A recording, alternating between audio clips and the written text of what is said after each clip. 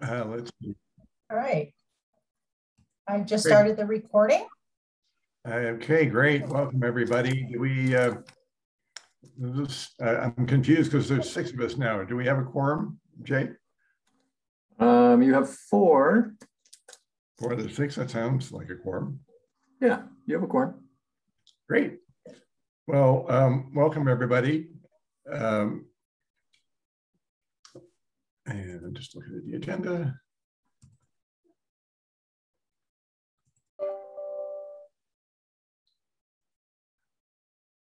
Okay, welcome to the October meeting of the City of Boulder Housing Advisory Board. We're going to start with a roll call, call the meeting to order and have a roll call. And then we'll introduce a new member. So Jacques? Here. Terry Pamos? Terry's not here. I believe he sent a note today. Is he going to be absent? Excused. He has kid duty, so he may. I understand. Juliet? Hello.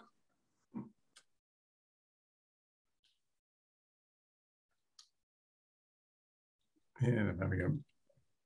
Danny Teodoro, not here yet. I think that's everybody. Okay, well, we'll hope that Danny will join us shortly. He is the vice chair. I'm going to start by welcoming Jennifer Livovich, our newest board member appointed by council last week. And Jennifer, for starters, did I pronounce your name correctly?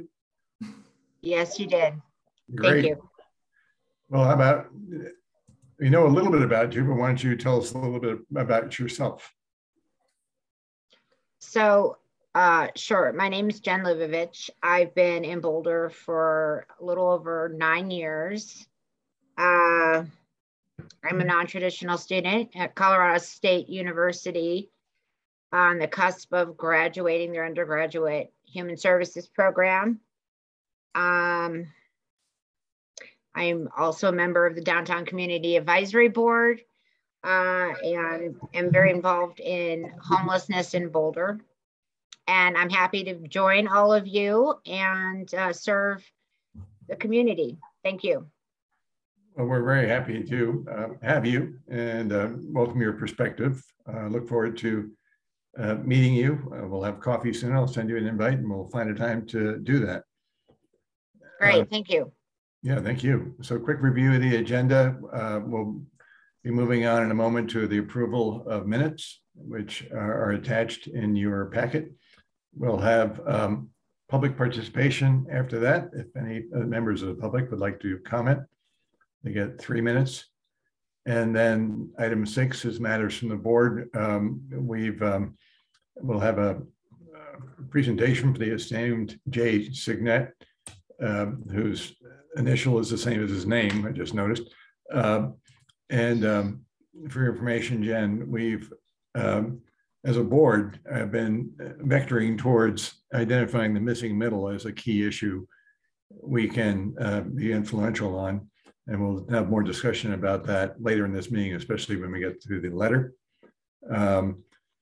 The mobile ADU discussion is to review some proposed ordinance language, primarily developed by Jacques, that would allow homeowners to create pads to welcome mobile ADUs as yet another tool in the box of affordability. Jacques done a lot of work on that, and I'm hoping we can come to some resolution on that. And then once a year, we send a letter to council, which I've drafted, excuse me, about a month ago. Since then, we got some feedback from council that they would like that letter to be extruded to one action item that they can look at in 2022. And we have a deadline of, I believe, December 15th. Item 7, matters from the staff. And then we'll have a debrief and calendar check and adjourn by 9 p.m. Generally, these meetings have been going to close to 9, so we'll see how we do tonight. I believe we've all had a chance to review the minutes from September 22nd, 2021. Do I have a motion to approve the minutes? Move. Second? Oh. Nope, there's Danny. Thank you. May we vote on the approval of the minutes from September 22nd? All in favor, say aye. Aye. Aye. So passed. If we have any members of the public zooming in, Jen, for information, the members of the public are invited, but they will not be on camera. Now is the time for them to speak. Hi, my name is Fiona Schlachter. I'm here as a member of the public. Well, first of all, thank you all for what you're doing. It's a lot of important work for the city. I've lived here 25 years and appreciate where you're trying to take this. I reached out to you via the HAB email address and copied Jay a few weeks ago after your last meeting. And I heard back from Jay. It sounded like there might be an opportunity for some public participation in this, not as a board member, but maybe through a working group. After the last presentation about some interesting town and gown, if you will, housing in Fairfax and Charlottesville, it sounded like there was an opportunity for someone to maybe do some research and present to this group some findings that might be helpful. So I didn't know if this board would consider something like that, or if that's a possibility for members of the public to participate. Thank you. And thank you, Fiona. I believe you are my neighbor on 11th Street, correct? I am. Oh. Hello. You walking my little dog. Well, we could discuss that. I haven't completely resolved my own feelings about it, but I believe part of the reason you volunteered to participate in some research is you didn't feel you might not have the time to participate as a board member. Is that right, Fiona? Yeah, I just retired this year and I'm planning to do some travel when I can. So I didn't want to commit for any board for 4 to 5 years. I'm actually on a couple boards right now, but definitely wanted to see if I could contribute in some way. And that seemed like a possibility if that would work. Great. Well, that's a really generous offer. In terms of retiring, we are continuing to host these meetings by Zoom indefinitely. I'm also retiring this year and really plan on participating in some of those meetings from remote locations. So maybe that shouldn't hold you back. I was thinking about the idea that maybe you could apply for a shorter term and actually be on the board. I believe that there's 2-year terms, and I'm not sure exactly how those work. It's at the council discretion if you can request that. And also open to hearing from other board members on how they feel about this.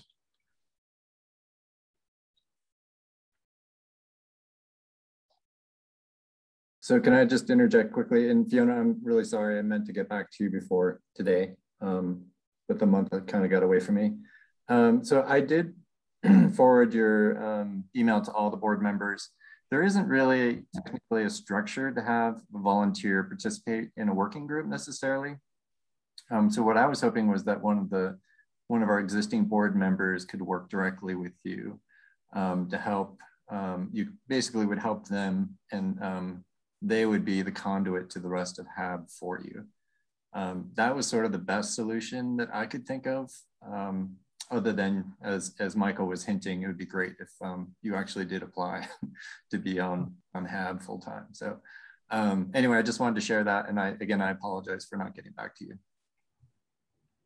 Thanks, Okay, well, yeah, I know this is limited. I don't want to take more time than is allocated. So I'm happy to get back to you, Jay, offline. Thank you. I didn't realize that there were other seats. I knew there was one open, and congratulations, Jen, on being appointed. But if there's another possibility, maybe I can explore that. But I'll go stepping out of the agenda. Thanks, everybody. Thank you. Thank you. Other comments from board members? I have another thought, but I can hold it.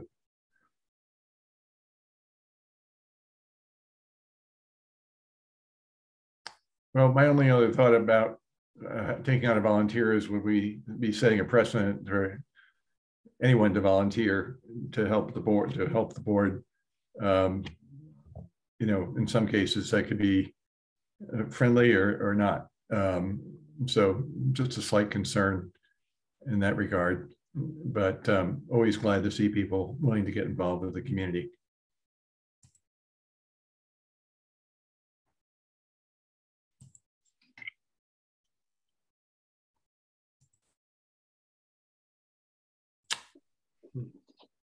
Well, how should we proceed, Jay? Is it something that we should be voting on or just continuing discussing?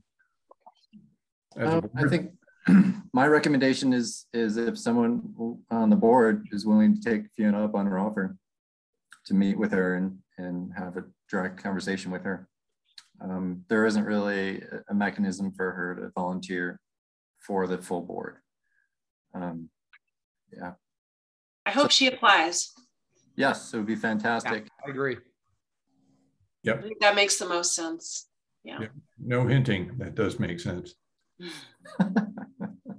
So, Jay, if I'm correct, what you're suggesting is that one of us as a board member could just contact her and work with her directly if we needed support on something we were trying to do, correct? Exactly. And if it was in her interest as well. Okay. Could work.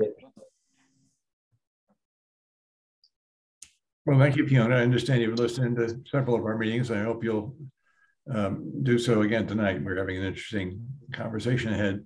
Are there any other members of the public who care to comment? Nope. I don't see any in the list. Okay, we're going to move on to matters from the board. And Jay Signet, at our request, has prepared a presentation on middle income housing, and I'll just turn it over to Jay. All right, hey everybody. So I think this should be familiar. I recognize that I realized when I was preparing this, I was like, wait, I think I just gave this presentation, and it was actually in August. So I'm going to go through this really quickly. I did add a slide, and that's where I want to spend most of the time. But I think it's a good reminder because one of the things that the board was asking was, okay, what are the existing middle income policies? What's working? What programs do we have? What's working? What's not working? What are the challenges? So I think it's good to just do a quick reminder, and I'll go through it in terms of what the study showed us, what the goal is, what the tools are. We talked about this in August again, past, present, the future. And just a reminder, middle income, we're talking about 80 to 150%. Those AMI dollar figures are not correct. So unfortunately, I cannot find the presentation where I updated those numbers. But anyway, you can imagine they're probably about, I believe the 126, the high end for the 3-person was up to 154 is what I want to say it was. But anyway, you can go back and look at it. Just to give you a sense of who those jobs include. And the reason we're looking at this and the reason council has been looking at this is that share has been dwindling over time. Remember, so that since the 1980s, it's basically that middle has been down 6, while the higher incomes have been displacing those middle incomes. But we've done very well in retaining the low and moderate income households in Boulder. And we talked about schools and household sizes with that. And we'll talk about that more later. Just a little bit, again, just a reminder that the rentals in Boulder, 99%. And even though this is 2015, it still applies today. Vast majority of rentals are affordable to middle income. So when we're talking about the missing middle and middle income, we're talking about homeownership. When a family or a household, when they start to realize or decide that they want to purchase a home, they're renting in Boulder just fine. What they find is what they can purchase in Boulder isn't quite what they can get in the outlying jurisdictions. They can get a bigger yard, they can get more space, they probably a little bit nicer product. So the challenge is, and again, we're talking about detached homes because attached homes, because detached homes are largely out of reach in Boulder, right? So really what we're focused on is for sale attached homes. So the working group did look at modifying the current goal, which they did, to identify what the tools are. And the third thing that they were supposed to do, remember, was find funding, which they did not do, which is very important to keep in mind. And the goal, build to preserve 3,500 middle income homes. And they included market rate so the goal is really 1,000 deed restricted permanently affordable homes. And they included market rate because they recognize that we can't solve this problem entirely by ensuring deed restriction. But at the same time, it's really difficult to track market rate middle income, right? Because those prices fluctuate on a year-to-year basis. So these are the challenges, and this is what I wanted to spend most of the time talking about, and love it if you had some questions. But keep in mind, we talked about this a little bit last time. So that first bullet, and I'm going to focus on home ownership because remember, rentals are attainable. The market over the past 10 years has been producing almost entirely rentals, very few ownership units when you're talking about attached products. So condominiums, so there are a multitude of factors that we've talked about a little bit, the construction defect law, but the real reason, I believe, and what I've heard from others, is that it has to do with your pro forma. Hey, I had a quick question. Sure. About that first bullet point. Yeah. Is when you say the market is producing almost all rentals, is that across all socioeconomic demographics, or is that just for the middle income? When you're talking about rentals that are like the detached rentals, I'm sorry, the attached townhomes, is that what you're talking about, or you're talking about all housing? I would say in general, all housing. Okay. So think about the market in terms of fluctuating over time.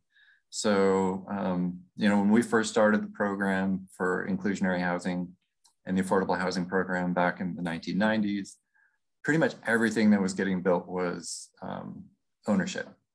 It was all condos, it was all single family. And there were even I found some memos that council wrote, or staff wrote to council, in which they were expressing council's desire, we're getting too much ownership, we need rentals because people can't afford to live in Boulder.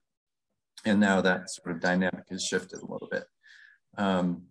We do get occasionally condo development, but they're extremely high end. So they don't have to worry about the construction defects because typically it's really well constructed, high end stuff.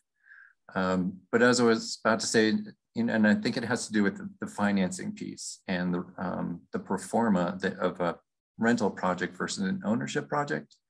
So my understanding in talking to people is that right now, the cost of lands is just so high in Boulder. The construction costs, the permitting process, the time that it takes, the uncertainty, all those things add to the cost. And an ownership product, you build the product and you turn it over, you sell it. And you have to be able to get a rate of return to make it worth your time, right?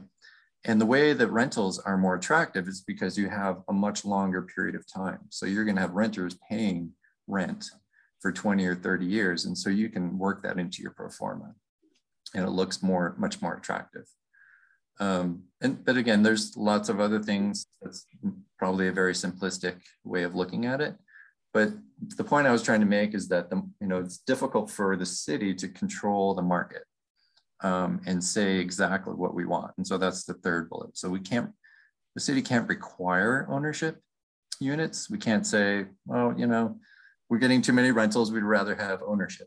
We can say that, but we can't regulate it. And then the other challenge, and a lot of this I'm talking about are, again, permanently affordable, deed restricted. But the tools that we use to get those permanently affordable units, the low-income housing tax credits, those are only available to low and moderate income households. You can't use a LIHTC or LIHTC to serve middle income. So our biggest tool in the toolbox to build affordable housing in Boulder, we can't use for middle income. So the fourth one has to do with annexation. So probably noticed, I mean, with the exception of CU South, I mean, there are definitely fewer annexations, and the annexations we're getting are much smaller. So we're not getting in Northfield Commons, we're not getting Holiday Neighborhood. And so these smaller annexations, it's really difficult to require too much middle income, although that's one of the things that we've done is require more middle income ownership units as part of annexation, but we're just not getting that many. And I think we talked about that before as well. And then it's pretty significant subsidy, right? So if we're talking about ownership and we're talking about allowing people to purchase a home in Boulder, that subsidy required to buy down the purchase price to make sure to make our, say the median price of a home in Boulder affordable to a middle income household. It's pretty significant. I mean, it can be upwards of $200,000 or even $300,000 for one unit. Whereas, often our average subsidy for a low and moderate income unit is, ranges anywhere from 60 to just over 100. So pretty big difference. And then it becomes a pretty significant, policy decision. It's like, well, which is more important for us to address in terms of our subsidy. And then the final bullet under ownership is really that competition from the surrounding neighborhoods. So like I said, even if we did provide more middle income units, if we're talking about deed restricted units, their appreciation is limited. And so someone who's earning, 120,000 or more, are they going to want to make that choice to purchase a home, an asset that's going to have a capped appreciation when they can spend a comparable amount of money and have a slightly longer commute? And some people will make that choice. I definitely believe that. But again, it's questionable how many are going to make that choice. So as I talked about, rental definitely are more attainable, or they are attainable. And then I just wanted to address a little bit in terms of what we hear quite a bit is, build it and they will come. This idea that if we just said, you must build, missing middle housing types, that will somehow help solve our problems. And I have difficulty believing that, just because even because of land prices, the cost of construction, labor, everything that I've talked about, even an attached product, new construction, it's not going to be attainable to middle income households. It may fit that bill for the missing middle housing type, but I have a difficult time believing that it's going to be actually market rate affordable to middle income households. So those are the challenges. That's really the new slide.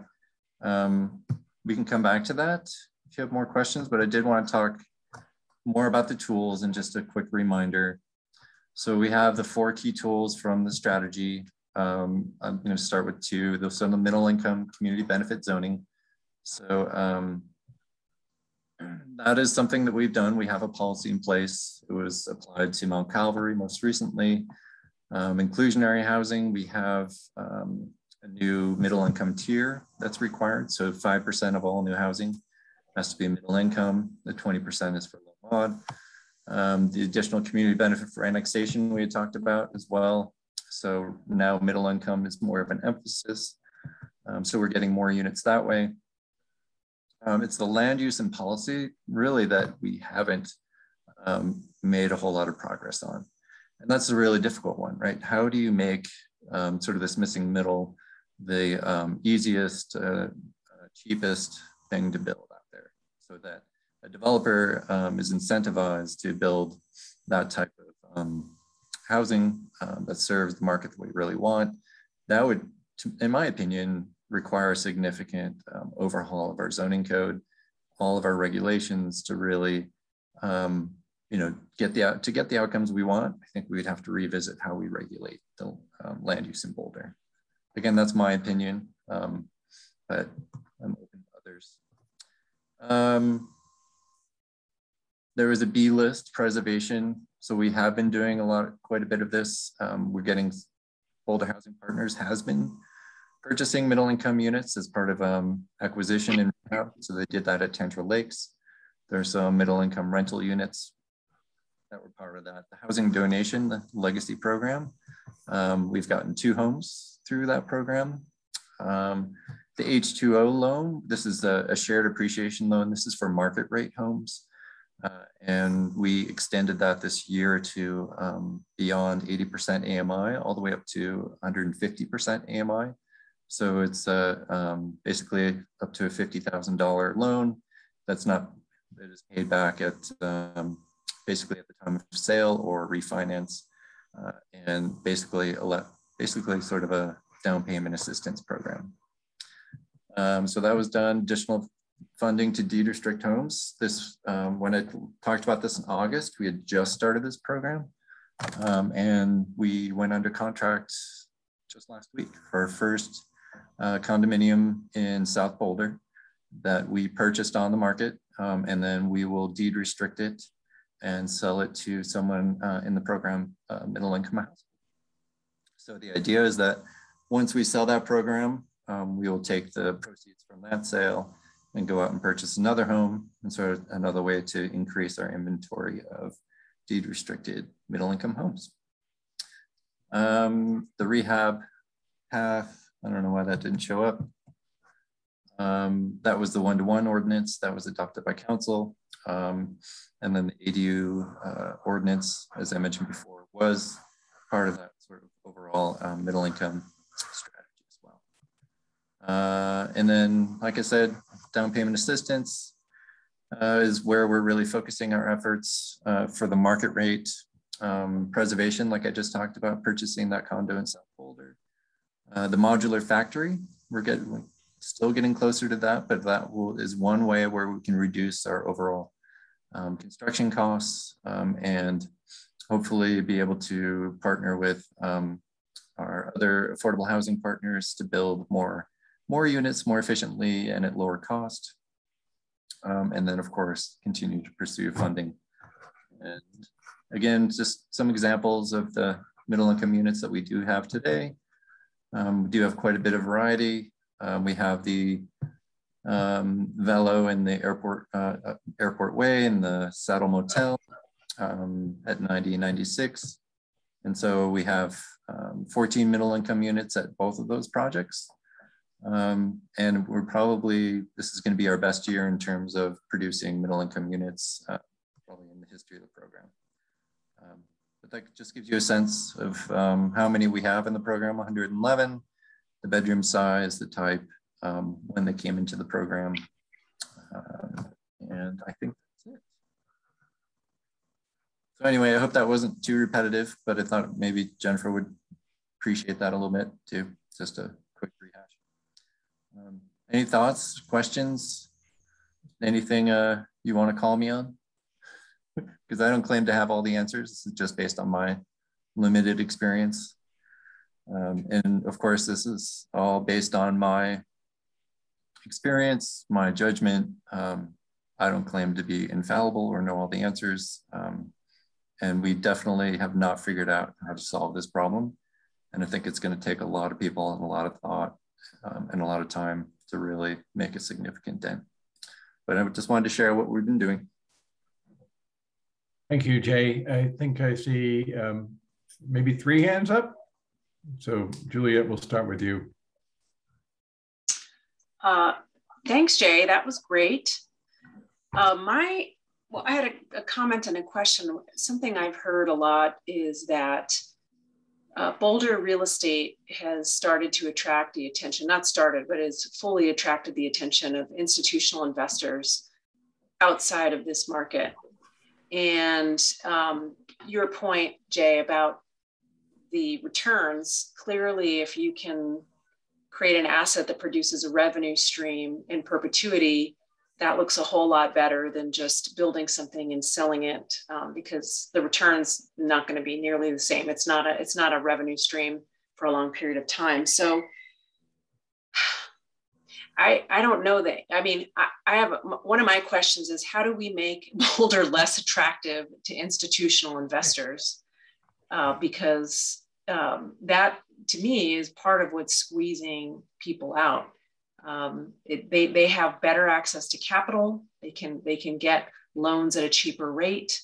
They have better economies of scale when it comes to developing things, and they have a lot of savvy when it comes to real estate development expertise. So that's really a question: is does any of those tools address that issue, or are there things that Boulder could do to address that issue as a community, or is that just like a socialist construct that I'm asking, and completely ridiculous in our country?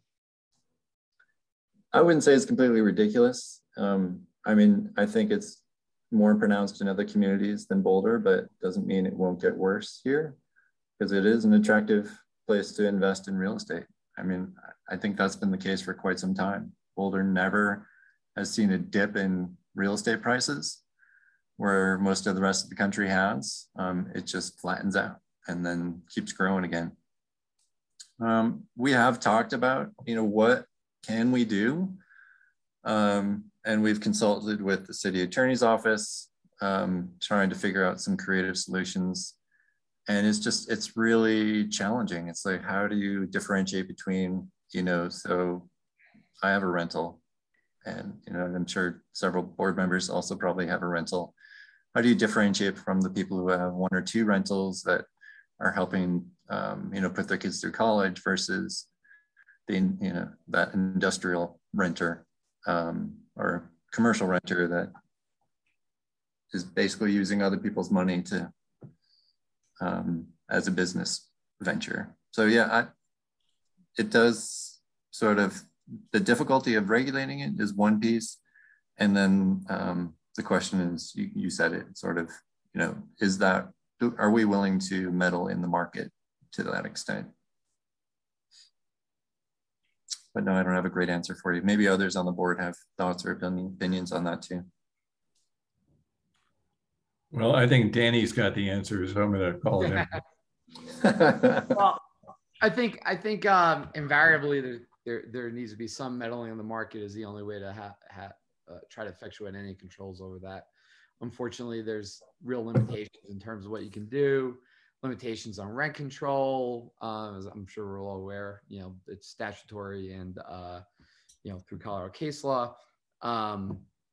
That said, I mean, if you look at how so many jurisdictions nowadays are including the city, have clamped down over the past few years on short-term rentals as well. So there is, some area, some workable area where you could do some things, but it's incredibly daunting. I mean, I don't know the answer to it. I just think, to me, and every time I look at this presentation, every time we wrestle with these issues, Jay, I guess the couple questions that I had is, in terms of, land use code revisions and adopting new policies. I mean, you could have some sort of middle income overlay that would apply from district to district, which would provide certain exceptions or incentives for people to build middle income units and make them, attainable to some degree.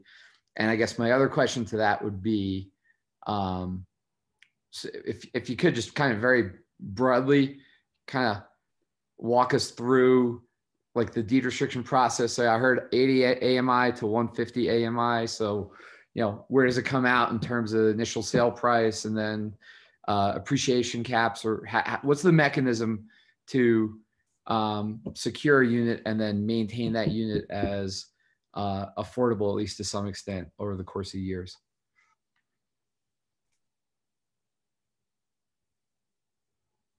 let me answer your second one first, because I'm going to need you to repeat the first one. But so the second one, so to give you a real life example, so to get that unit, market rate unit, affordable in perpetuity, requires a subsidy, right? So basically you have to buy it on the market, like we're doing with this condo in South Boulder. So we're going to buy it for, say, I think it's about 410,000.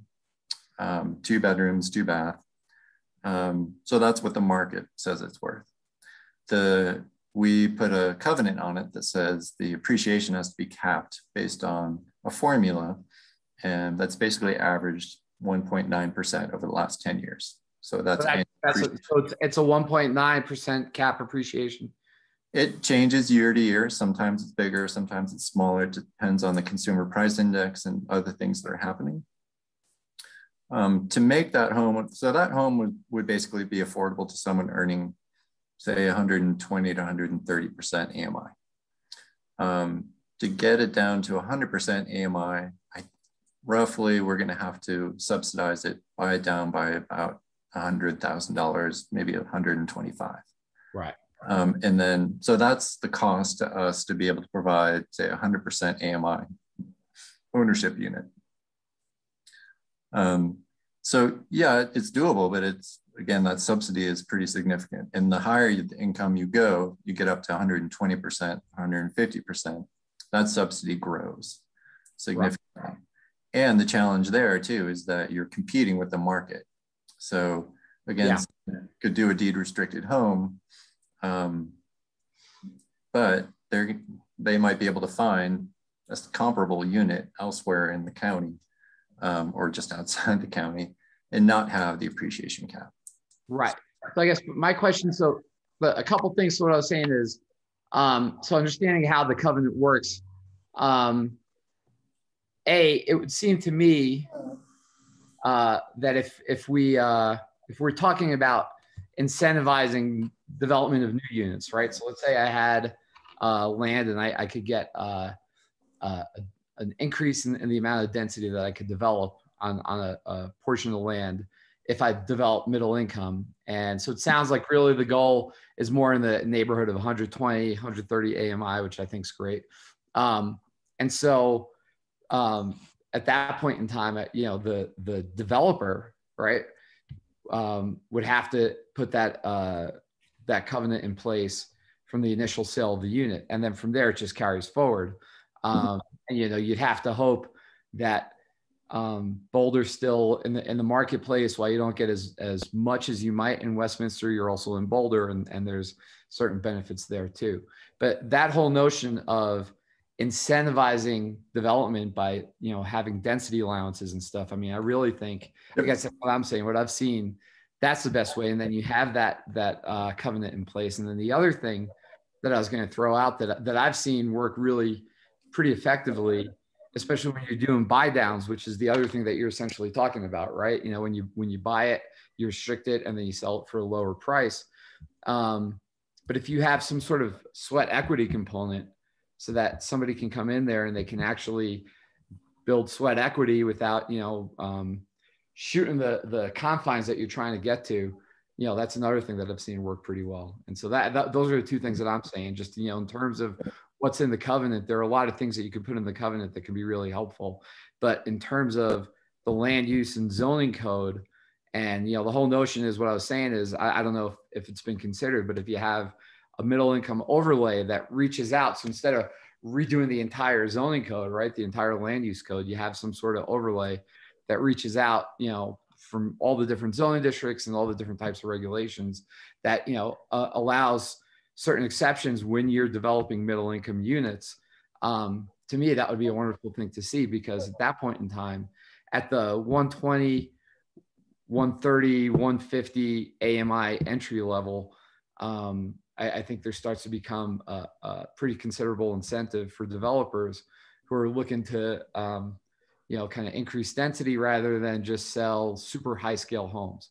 And there's always going to be people that are out there in whatever community is, even in Aspen, right? So those are just my thoughts on things that, I would love to see that could, effectively work. because cutting the checks, we can never compete. Like Juliet said, we're never going to be able to compete with, the bottomless pits that you're seeing come in and scoop up properties. So, but we get to write the regulations. So. Yep. And I appreciate that. So the sweat equity idea, I mean, that's basically the habitat model. Yeah. Right? So we definitely try to encourage that. In terms of using zoning as a tool, we have that policy. That's the community benefit zoning. Right. We applied it at Mount Calvary. So the city already has said in council, we have this policy in the comp plan that we will not rezone a property, upzone a property without getting something in return. Right. So the challenge is you have to find those properties, right? Yeah. So, and anytime you propose a rezoning or an upzoning in Boulder, it can be challenging. Yeah. I've been through quite a few battles on that, and have the scars to show it. So, and we'll talk about this next month. I think East Boulder presents that opportunity, right? So the idea is taking in some industrial land, and not all of it, some in select places, and conferring additional value on that land. But in exchange, they need to produce the housing that we want to see. So. Yeah. Great. Thank you, Danny. And Jacques has some comments. You're still muted, Jacques. There we go. Sorry. I think that, Juliet's question initially, is one that obviously takes a hard look at how you might accomplish something of that sort. But Juliet, I for one think that is something that is kind of the creative edge from a governance perspective and a zoning perspective, of how you might achieve something like that. Because what I'm seeing is obviously land costs. We need to identify land, Jay, as you were saying, like, are there parcels that we can bring in? And, one question I would have is how aggressively have we been doing that? And how much more aggressively can we do it? I think, the zoning and the I'm pained by some of the public zoning that has gone over the last 5 to 10 years to private developers with, from my perspective, much less of a benefit than the community should get for something that was zoned public, especially those pieces. And I know there's not many of them left around anyway. But so to look really hard at what's out there as far as land and how we might engage with it, I think is a critical piece. And then the other one, as Jay was saying, is, and this kind of leads a little bit into Juliet's pieces, what can we do from a regulatory standpoint that disincentivizes these properties for profit market rate builders and incentivizes them more for habitats or others? I mean, I'm a builder and I'm a small scale guy, but like I'd happily try to jump in. And, I'm actually looking in other towns where I can afford with what I've got to say, hey, look, I'm a developer here who wants to do something. I'm willing to do this for lesser profit numbers, but I need help from the city to do that. And what can we do to incentivize more strongly those developers, those people to come in? And, that's why we're here. I don't think we have the answers to any of these things yet, but I do think that everything from what Juliet's saying to doing a strong sweep, and Jay, you might be able to tell us about what we've done for sweeping the city kind of and identifying properties. I know there's been some effort in that, and kind of perching ourselves on them. But yeah, we've got to, I think, Juliet was And I think all of us kind of feel like, oh my God, the market, can we ever like, but obviously, effectively, the market will shift when people are pushed so hard that it no longer serves us, and our community is being pushed at that point. So I think that's a totally valid question, Juliet. I don't think it's a socialist concept. I think it's a societal concept. And so, you know, I think we should be willing to look into that more. So those are just my feelings on this stuff. Thank you, Jacques. And there's a cat. Well, Juliet, yeah. I just had, I don't know if this applies, but the idea of opportunity zones popped into my head. And that's going to attract a lot of institutional dollars to neighborhoods in Boulder. And I know that that's an ownership model where an outside investor needs to hold the asset for, I believe, 10 years, and they don't pay any capital gains taxes on it once they're allowed to sell it 10 years into the future. Is that about right? That's my understanding of how it works. So, so is there a way to take that opportunity zone land and apply some kind of rules around it in terms of what is allowed for development, and force housing development, and force middle income housing in particular, middle income product type, and force a certain amount of it to be deed restricted? I guess if they're owning it, then they can't really sell it right away for people who want to purchase it. But what, you know, because could there be a buy down over time? Or anyway, that whole opportunity zone, because it is such a large swath of land. Mm-hmm. And I think about Iris Hollow, which is right across the street from Diagonal Plaza. And Iris Hollow is a great little middle income housing community that feels like it's a little neighborhood. And why couldn't you do something like that and make it feel like a little neighborhood across the street of 28th in that Diagonal Plaza? So again, I don't know about how we could regulate around the opportunity zones, but is there an opportunity to do that, or is it just too restricted because of how the tax laws changed from a federal level? Thank you, Juliet. I'll comment a little bit. One is, I'm really glad that you updated and repeated your presentation on missing middle, because I think what's changed since August J is we've identified that as a key direction for HAB, and you did add some good material there. Also, I think to Juliet's point, as we have this East Arapahoe discussion next month, we can view that through the lens of missing middle policies. In terms of what can a locality do to encourage desirable development, I mean, I think there's some examples. My understanding is in Seattle, there's a program to offer tax breaks to developers. That would be property tax breaks who develop a certain type of housing.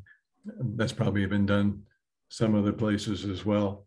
And right now, Denver is grappling with these issues big time. They have an effort underway called Expanding Housing Affordability using market techniques, or basically leveraging the market. There's been a task force working on this, and consultants' recommendations are going to council early next year. And it really gets into that delicate balance of carrots and sticks. How much do you regulate? At what point do the impact fees become counterproductive by either raising the price of real estate and making things less affordable, or actually scaring away development, in some cases, and reinvestment in neighborhoods that we would like to see investment? So that's definitely a process worth following that we're also getting involved in through ULI.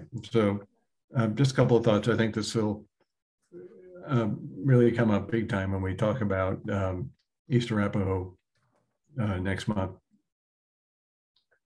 Oh, and I did have a question for Jay.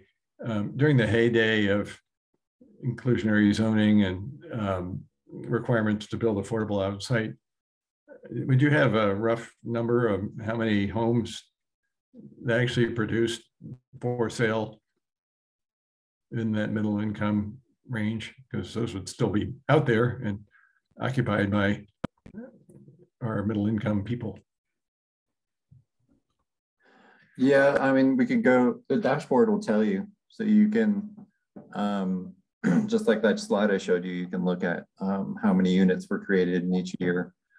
So it'd be, yeah, the early 2000s. The challenge is that you're not going to be able to know whether or not it was through annexation or through inclusionary housing.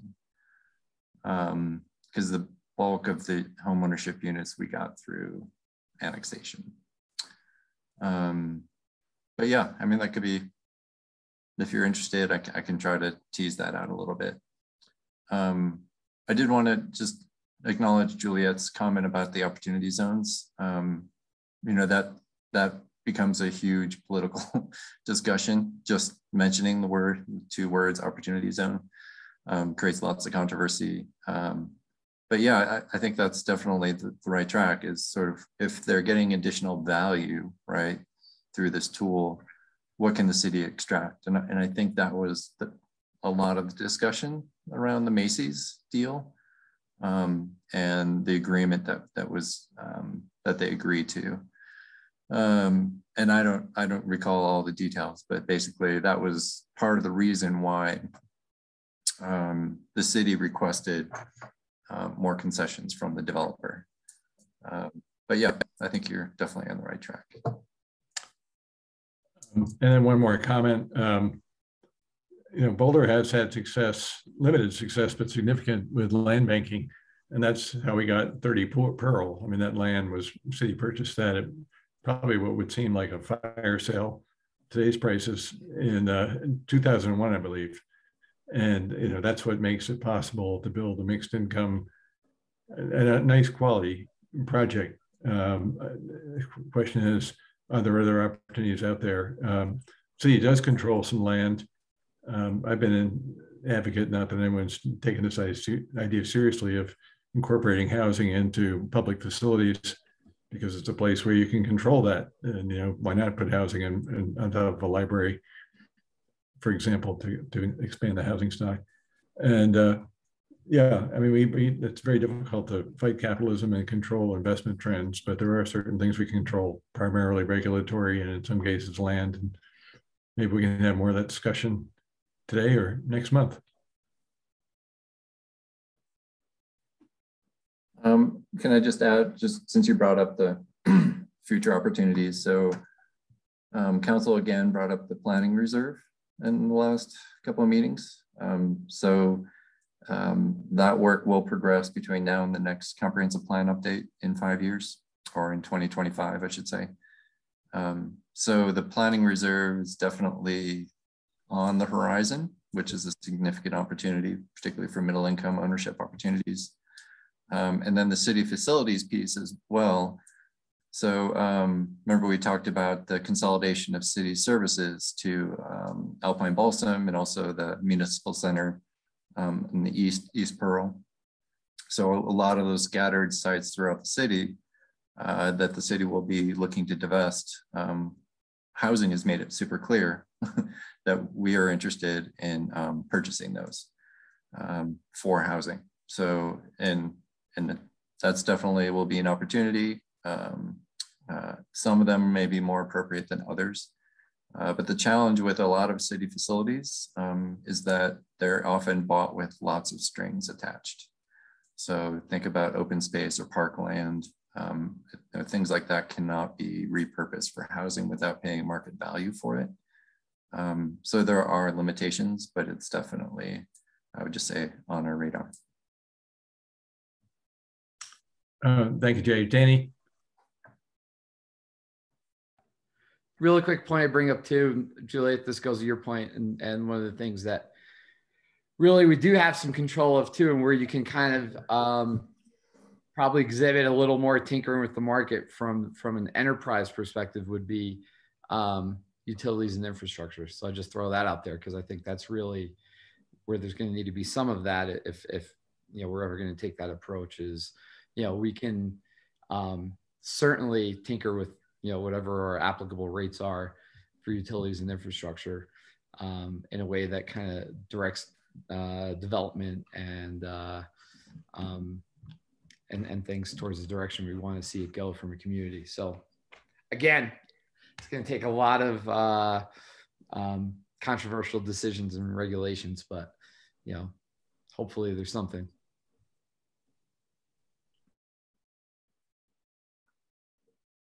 Thank you. Jacques. Jay, when you were talking about, the cost to buy down properties, let's say that we wanted to get to 100%, and obviously, the lower we're going, the more we need to do that. I guess to me, the other piece that we haven't yet talked about here are the funding streams. And I guess that question is like, if we were to try to make that program more robust and say, okay, we actually have the funding, do you know what those numbers would look like to make a significant impact, in the middle income? And I guess the backside of that is, even if we created that funding stream, are there properties that, are there enough properties then to support that, the allocation of those funds?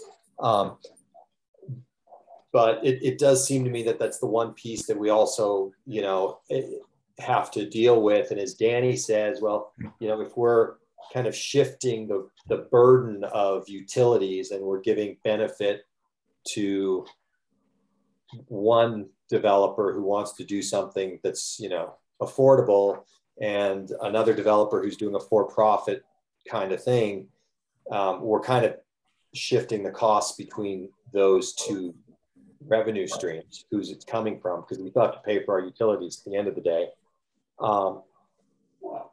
So again, that kind of thing that Danny's talking about also might be supported by increased funding mechanisms. And I'm just going back to that place. I know that, the city's dabbled in it before, but, if we really want to kind of achieve these things that we're talking about, do we need to get serious about talking about an affordable housing fund that comes through, like an open space tax, whatever, something of that sort? We put our money where our mouth is with open space. Is it possible to do the same thing, or are there other methods to go down that road? So, just to keep that piece also on our plate.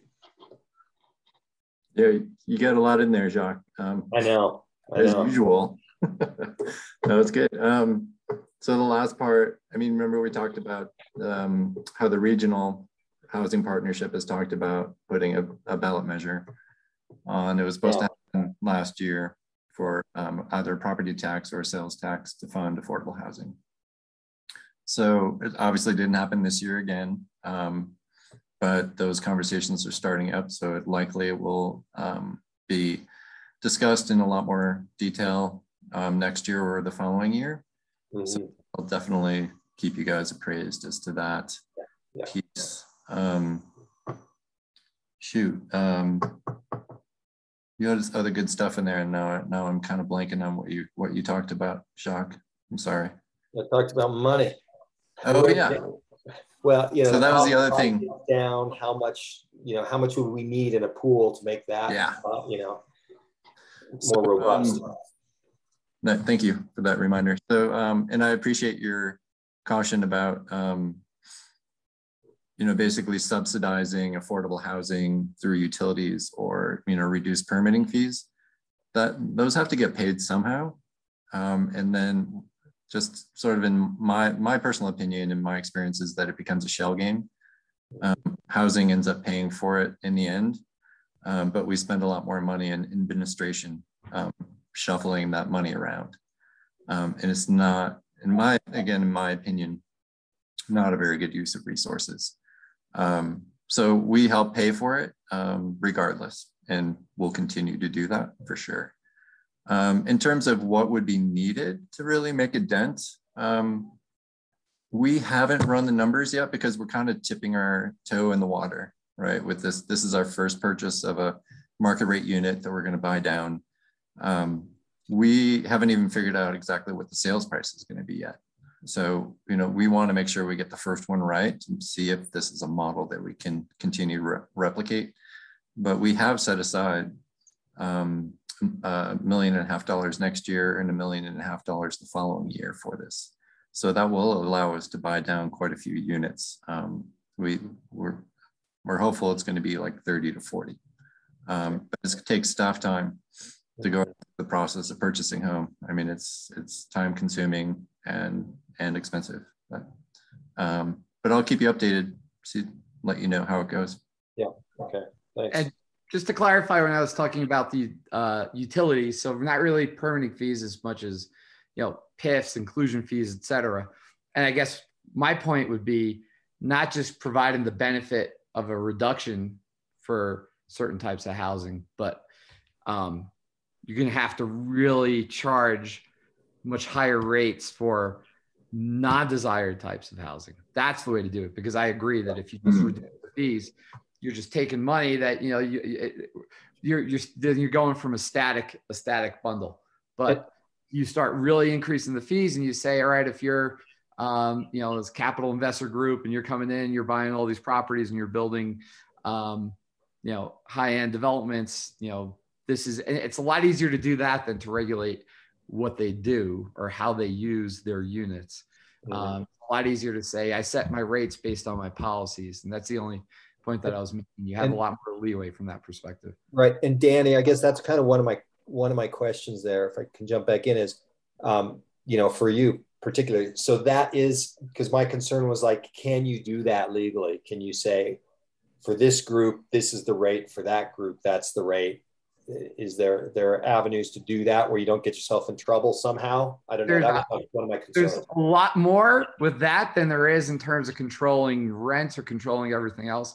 There's a lot more with that. So I represent several special districts, and pretty much any special district, their rate schedule is a reflection of their policy ideals to some way, shape, or form, right? Because in terms of how they do EQRs, in terms of how they charge rates, a classic one that we've seen in a lot of jurisdictions in Colorado lately is irrigation water. So water, your tap fees for water for your bluegrass lawns, et cetera, is incredibly high now. I just worked on a rate increase. We just increased it again because keep trying to drum it in. You would much rather, you didn't build all these elaborate lawns, et cetera, right? And so there's a lot more flexibility in terms of what you could do to forward policy from that perspective than there is from trying to regulate what somebody does with their private property, where then, because it's not an enterprise, right? That's just regulation. Any sort of water, sewer, et cetera, that's an enterprise. You have more flexibility for sure. Check. Thanks. Question for Danny, since this is your business and you work in the mountains. My understanding is that Aspen, of all places, has actually done a pretty good job of creating that revenue stream to provide affordable housing. Something like 3,000 units in and around the town. So they got a real estate transfer tax. I think they've had that for 15, 20 years.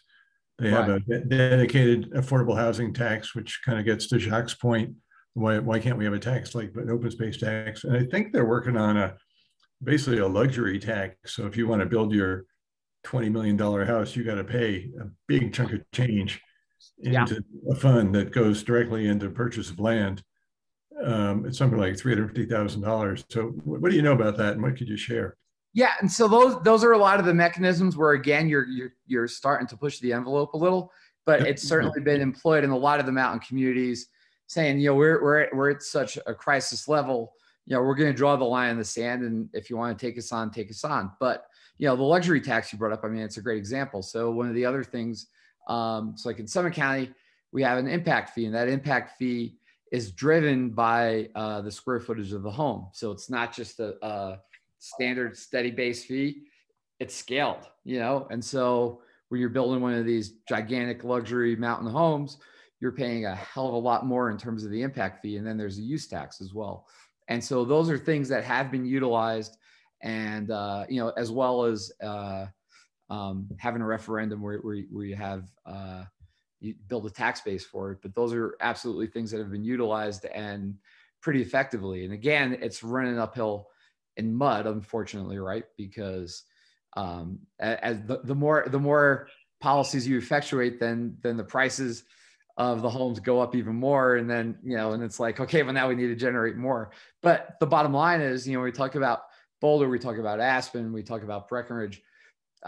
Every little bit that you do really kind of helps the problem from exacerbating really much more dramatically if there wasn't any sort of effort there. And so I think all of those things can be utilized. There has been, and that's what I'm saying. Really, we're to the point where the two things that I think are the most effective mechanisms here are bold regulation / taxation. You know, taxation is kind of part of regulation, and then and that would include, you know, fees like utility fees, PIFs, connection fees, inclusion fees.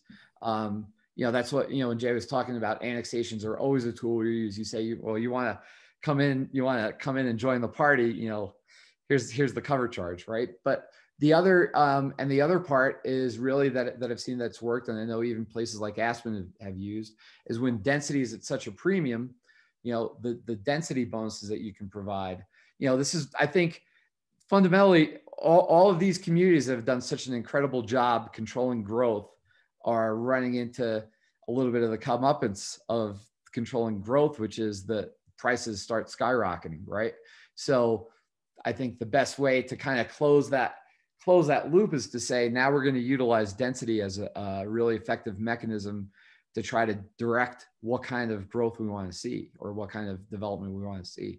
And that's why I was bringing up the whole notion that if you could say, well, you know, you can get a really significant density bonus if you're doing middle income housing where it doesn't have the same restrictions as other types of housing, like 150 AMI. Now we're starting to, you know, talk where there's, you know, a fairly good return on the investment.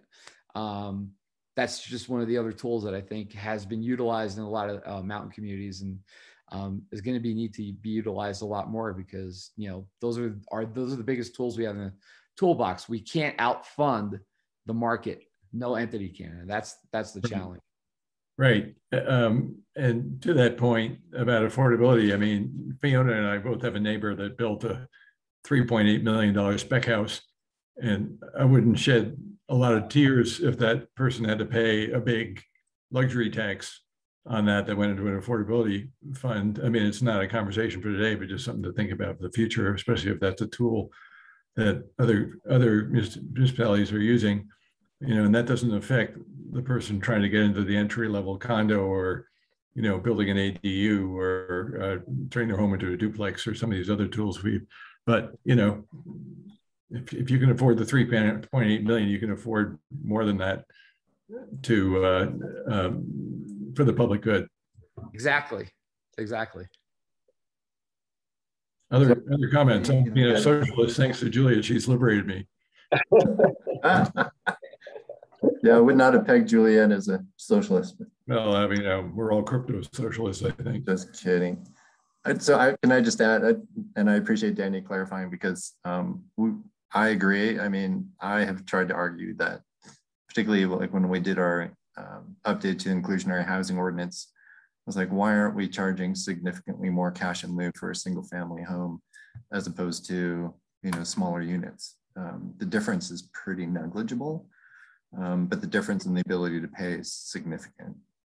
But it's been a difficult argument to make to our legal folks. So just to be open about that. I mean, while it's used in other communities, it has not been, it's been difficult to sort of pursue in Boulder.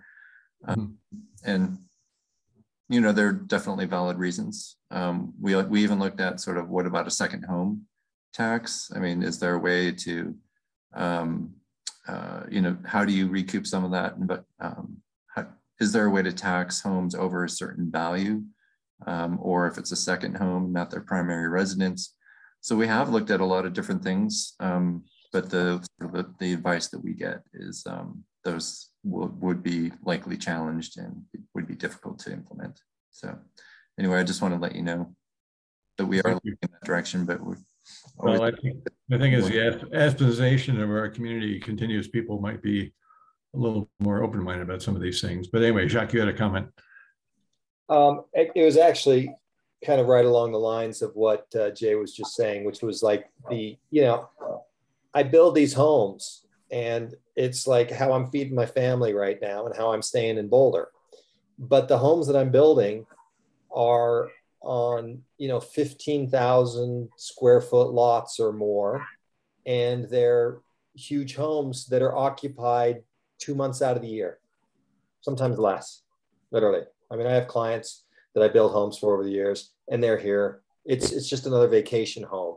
And so I guess just the thing that I'm getting at is all of these things, I think, the concept is, okay, we're not going to wipe the market off the table. We can't compete head to head with it either, but regulatory, we can decrease the opening and tighten the opening for certain types of housing that we, as a community, essentially, I mean, we are saying effectively, people will jump on my case for this, we are not valuing certain types of housing here as much as we value other types of housing, because we see the impact that's having on our community at the end of the day.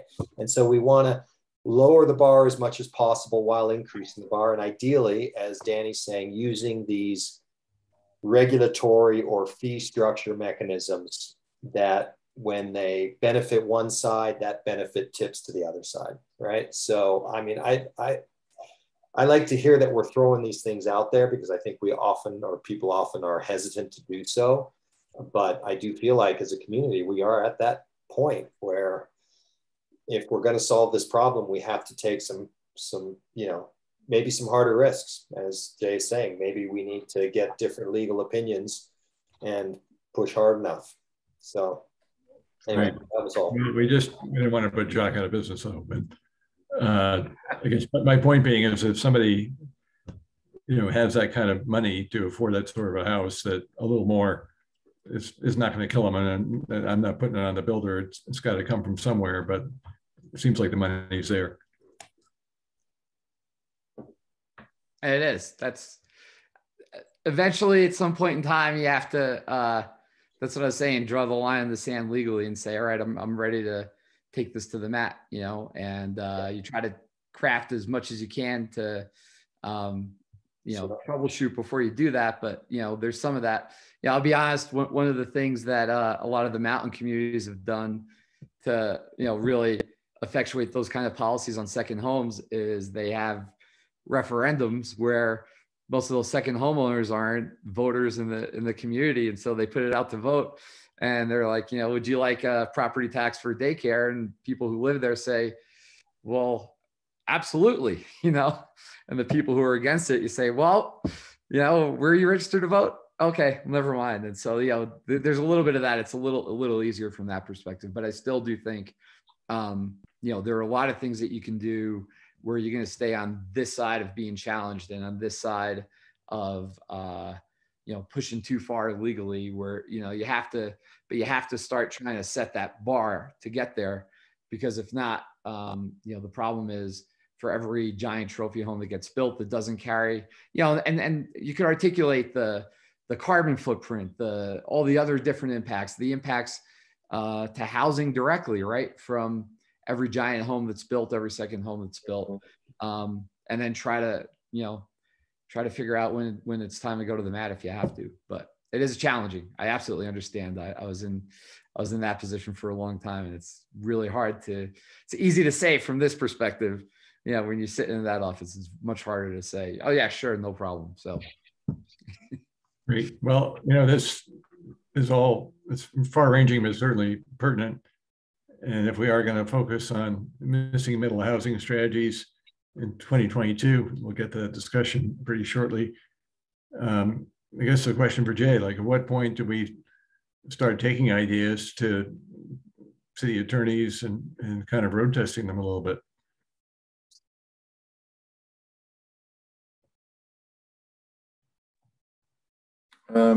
Anytime. We just need to be a bit coherent in terms of what it is we think we want. What would be the most effective, and then it might take a little bit of time, but they will provide advice to staff at least in terms of what their legal opinion is as to how viable an idea might be.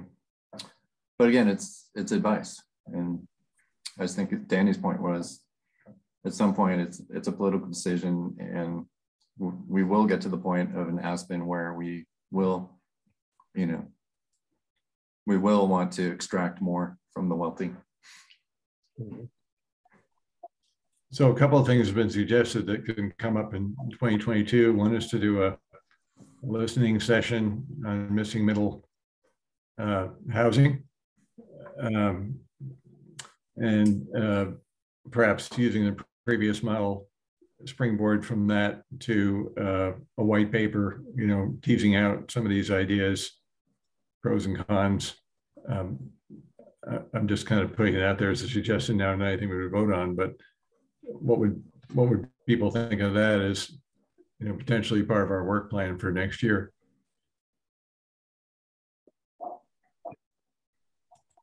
I think that would be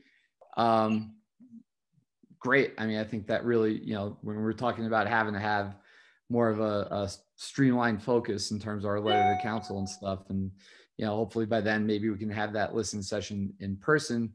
I think middle income, I mean, Jacques mentioned so many times how daunting it is for people who live here, middle income people who live here, who want to do something like a remodel and stuff like that. And I think having all those different kinds of stories and perspectives in a listening session would be incredibly effective, and could be a great springboard for a lot of the concepts that we're talking about, saying we'd like to at least have these things explored, or we suggest these things could be explored as possible, mechanisms to try to help address what we're all concerned about here.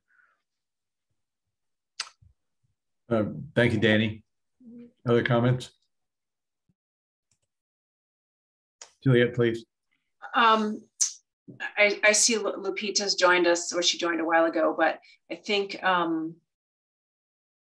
I think I heard that the planning board was also interested on addressing the missing middle puzzle and some of their work. And I want to make sure whatever we do, we're mindful of the work of other boards towards this, and that we incorporate ideas and maybe bounce different ideas and hear what different boards are talking about doing, so that we can, streamline some solution proposals instead of doing it all in our own little vacuum. I think we'll have more success that way. And obviously we've got a ton of expertise here on this board, people who have, like what Danny was talking about. But Lupita, I don't know if you have the ability to comment right now about that and what your board's focusing on. Well, thank you, Juliet. Like I mentioned before, when the topic comes, what we have realized is what a big challenge it really is. And so I personally will suggest that maybe a discussion with this board may be a good idea, so that, it's better to kind of come together to some sort of strategy, if there's such a way to develop one. Because right now we have the discussions, but the challenges are that I think the major problems is the financial side, that we to this day, we meaning the city, does not really have resources to subsidize, for example, something to make it more affordable for the missing middle, and also to incentivize, the developers. As Jay said, it's really had turned into a flip from where there was mostly single family housing to now rentals. And we haven't talked about this in a while. I mean, in a in-depth manner in the board, because we've been having all kinds of challenging topics. If you haven't been, attending, it's like every single meeting is like this big, issue that we had to go out after another. So we haven't revisited this topic since last time Jay came by. Is that right, Jay? Yeah, that sounds about right. But I think that now that your committee has really gone not only the seminar, but a more in-depth discussion, I think it may be a good idea to talk to the board, the planning board that is, about maybe having a joint session or something about this specific topic, if you think that makes sense.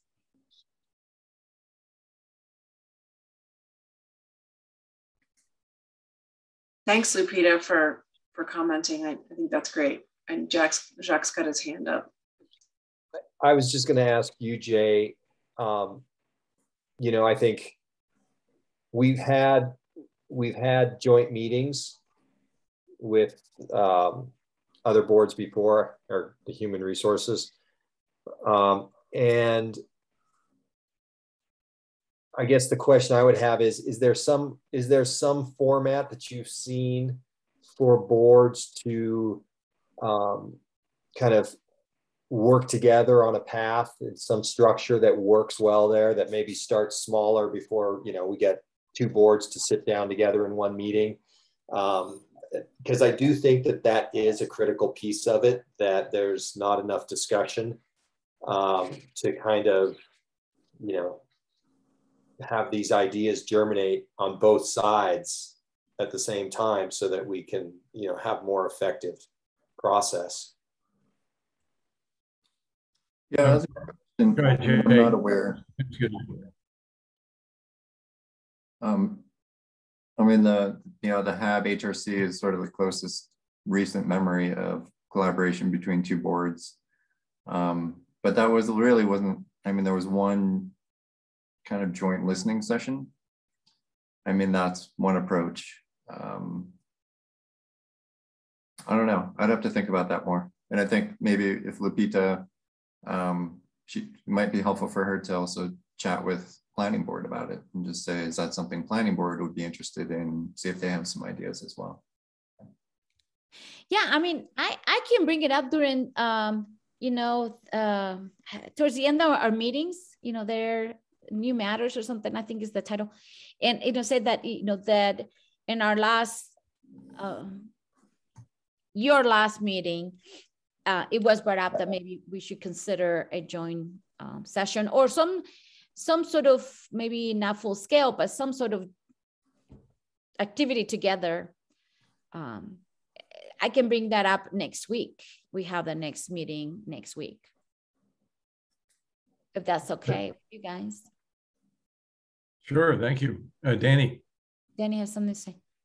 Yeah, I Lupita, thank you. I mean, I think that's great. And Juliet just bringing that up, because I mean, really, yeah, how many times, like, we've spent a lot of time here talking about the regulatory and land use part of this and stuff being, you know, a huge driving mechanism to get towards where we want to go. And I mean, I think it could be incredibly effective. I think that would be just a great focal point. That in a listening session, you know, whatever machination would be a great focal point in terms of the things we want to really kind of shoot for next year. So I think it would be incredible, you know, and the amount of insight we could share with each other from some sort of joint meeting would be incredibly helpful.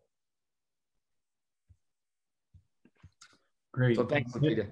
Any wisdom from the previous joint meeting with HRC? And, you know, was that effective? Did it produce some good results?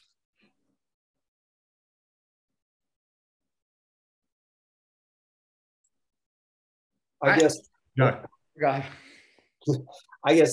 that's why I asked the question of Jay, you know, because I didn't feel that was a bad meeting, and I think the kind of specificity of it allowed it to work pretty well. But it seems to me like this is almost more of some kind of a working group, kind of longer term energetic. So I don't know that it fits for necessarily what we're doing now. But maybe it does for an initial or there's, I don't know, somehow to have some kind of initial conversation, and then, you know, if the boards are on, you know, on the same path, to move forward with some format that we could do some work.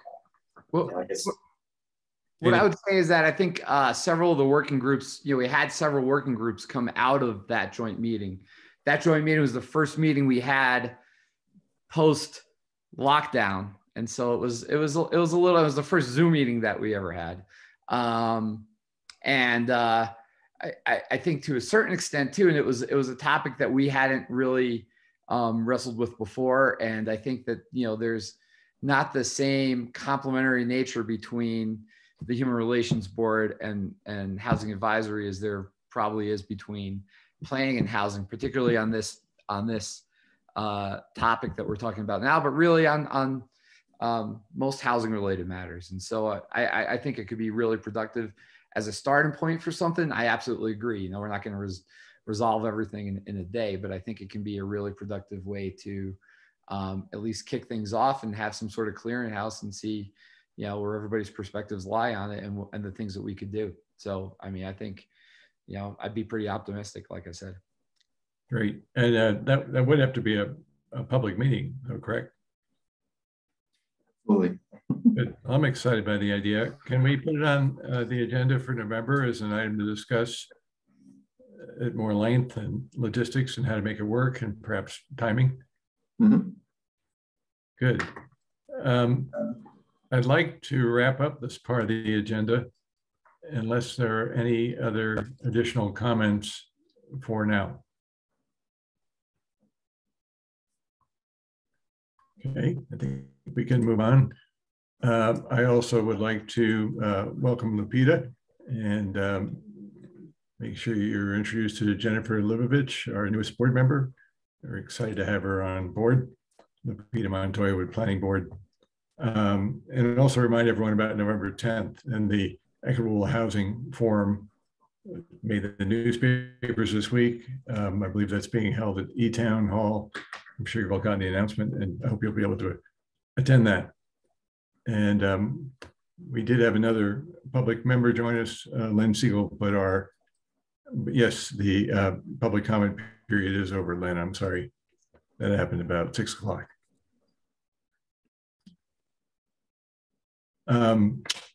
Okay, the next agenda item is really exciting because it's an opportunity to take action. Some members of this board have worked very hard on a mobile ADU language to propose to council as a part of the ADU policy. I think we've all had a chance to review it, but I'm hoping we can have a discussion about it and perhaps even vote on it tonight as to whether we'd like to forward it as a recommendation. It would remove it from the 2022 work plan, which is going to be pretty robust around that missing middle topic. And I would invite Jacques for our new member, and also just as a reminder to the rest of us to kind of review where this came from and what is the meat of it. All right, yeah, I'll do a quick kind of summary. Jen, kind of to let you know what's been going on with this. And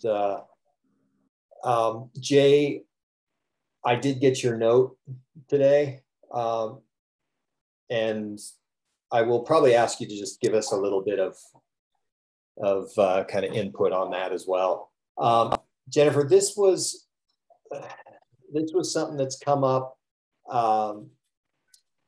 for me, just as I look around and I build people's ADUs also. I don't only build massive homes. I do build smaller things as well. And so kind of in dealing with clients who are out there and their budgets and what they can do, one thing that came up for me was, and it also arose out of our tiny home listening session, which is, you know, the concept of the tiny home, which I've kind of re-termed a mobile ADU, is really viable for two groups of people as an entry point into housing. And one of the groups of people are homeowners who don't have the funds available to build, like, you know, one of my clients just did a 800 square foot ADU that was $200,000 plus. And a lot of the people I talk to who are interested in doing something like this don't have that kind of money. And so basically saying, why have we excluded, or why do we not include mobile units as ADUs under our policy? Right now, with the saturation limits that we have, we're still not coming anywhere to, I think we're probably at what is it, Jay? We're maybe 10 to 15 or 10 to 20% of the capacity at this point. I would, it's less than. It's less than that. Yeah. I mean, yeah, right. I mean, so we have a very small sliver of ADUs compared to what we put forth, which was a 20% kind of goal for, you know, ADU numbers. And I think one of the huge limiting factors there is just the cost to do these things. So the concept of including a mobile unit, and we'll get into some numbers about this because Juliet asked a bunch of questions the other day, and I managed to get some answers put together on this, is just so much lower. The bar for entry is so much lower that I think it would be viable to say a homeowner can either put in a pad with utilities hookups and bring in either someone who owns their own ADU or their own mobile unit already, or that homeowner could choose to buy a mobile unit themselves and create the pad and put them both together and then rent that out. So the benefit there is really for this kind of middle income population, as I see it also, who could really use some additional income to help them manage their property and stay in it instead of making the choice to leave Boulder and add to our in-commute. So that's the one side of it. The other side, and this is kind of something that we heard out of our listening session a little bit, is there are people who own these units already, but really don't have anywhere to park them. They don't have anywhere to put them. And, you know, I've talked to a fair number of people who are like, where can I put, I want to get a tiny home, but I can't put it anywhere. Where can I put it? And I'm like, well, you can't actually put it anywhere right now. And so this provides those people who, you know, for whatever their personal reasons are, find value in owning their own home.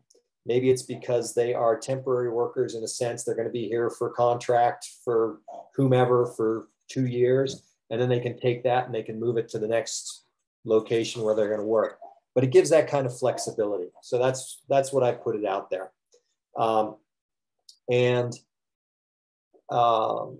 There are a number of jurisdictions that have already passed these kinds of ordinances to allow ADUs as, or to allow mobile units as ADUs. The kind of structure of it is, by now, it's getting pretty well hammered out. In other words, we're not recreating the wheel here. This is something that exists. And the codes, the real challenge of it is, or the perceived challenge is marrying foundation-based units, which are under the International Building Code, and mobile units, which are under the Manufactured Housing Codes and regulation.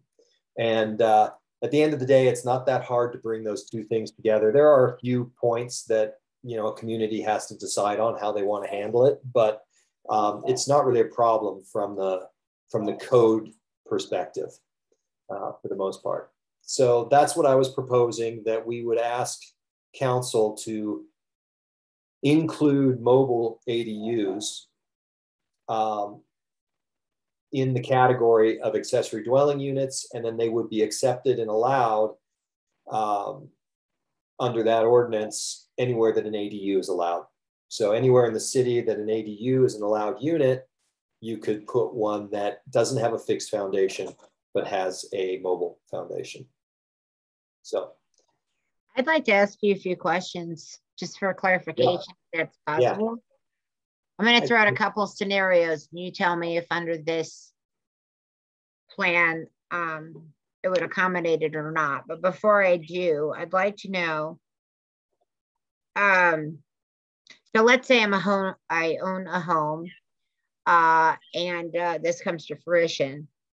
Is there a minimum like lot that my house has to be, you know, that I have to own to number one, participate in this? Mm-hmm. And then number two, what are these pads? What are we talking about? Are we talking about I can put a pad on my driveway and have someone living in an RV there with hookups? Is that under this plan? Or are we talking about I have to do it so far away from my house, in my backyard? What does that look like?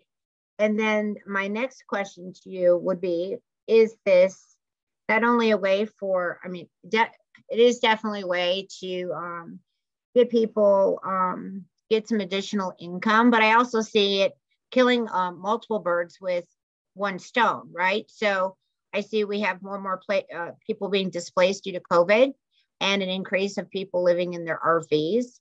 And so I'm just curious if this is another way, I mean, if this would be something helpful to people in that situation. There we go. Got to remember to unmute. So, can you hear me? Yes. Okay. Thank you. Yeah. So, two things in general. The general concept here, Jen, is that these would be pulled in as ADUs. So they would, unless we tweak it specifically for these mobile units, and there are certain things that we're talking about. Hi, Kitty. My kitty's so well behaved and just sleeps on the pillow back there. They are under all the regulatory structures for ADUs. So there are setback limits. There are front yard limitations that exist already that are fairly robust for these. We may talk about adding a few, conditions for skirting of the units. There are question marks about some regulatory structures for ADUs that maybe we don't feel are necessary, and I personally don't feel are necessary for mobile units. But so that side of it, the kind of zoning issues, those are pretty well managed already under the existing ADU regulatory structure. And so if you could put one of these somewhere, you would be putting it where if you had, twice the dollars to spend, you could put a fixed foundation unit, right? So it's similar in that way. I think there's a question that I still have about this, if we were to proceed with this, what do we as a board think is a viable square footage maximum for these? Because these do tend to be much smaller than your average ADU. And so, how big do we want them to get? Do we want it to look like a double wide in the backyard? Or no, we want these to be really just kind of compact ADUs. So, there are those questions that would still have to get answered, and we'd have to direct it. That's that piece. The pads and what the pads look like.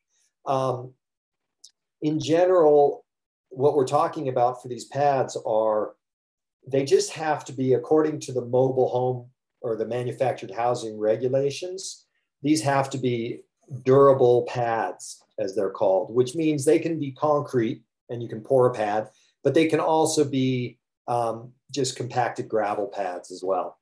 So, and then to those pads, you would pull utilities, water, sewer, and usually just electric to the pad. So that's kind of what it looks like from that side. And that's one of the nice things about it. I did start to really kind of look at pricing on this stuff too, Juliet, to get to some of your questions. And it was actually seemed even more viable than I think I had initially anticipated, although it'll be interesting to have the discussion with everybody here about that stuff. Did that answer for you, Jen? I mean, kind of, sort of. There's a lot of unknowns still, right? Is there a packet, or is there more, is there maybe more details that, I mean, and I think I'd like to look at that, and then I'm sure I would have many more questions, but right now I'm good. Thank you. Yeah, and I'll send that packet. I think it was probably the last meeting, Jay, that we sent that out, or the meeting before, or just before the last meeting. So you missed that one. But yeah, I can send that to you. And I would say, I'm sorry, I didn't want to cut you off. That's okay, go ahead. Let me just throw this out. Now, let's say we have 100, let's just say hypothetically, we have 100 total homes that meet whatever property requirements that could add this type of ADU. Mm-hmm. I'm just trying to think of who we're targeting to move into that ADU.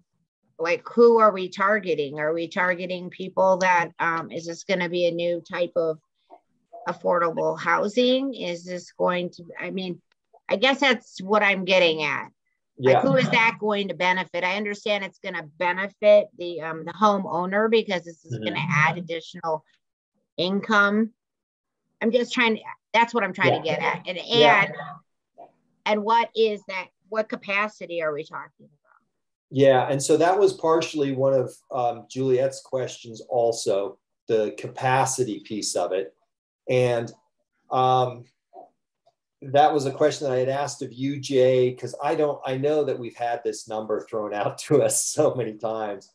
And I looked through my files and I didn't find it. But these are basically, Jen, ADUs are allowed in most single family residential zones at this point.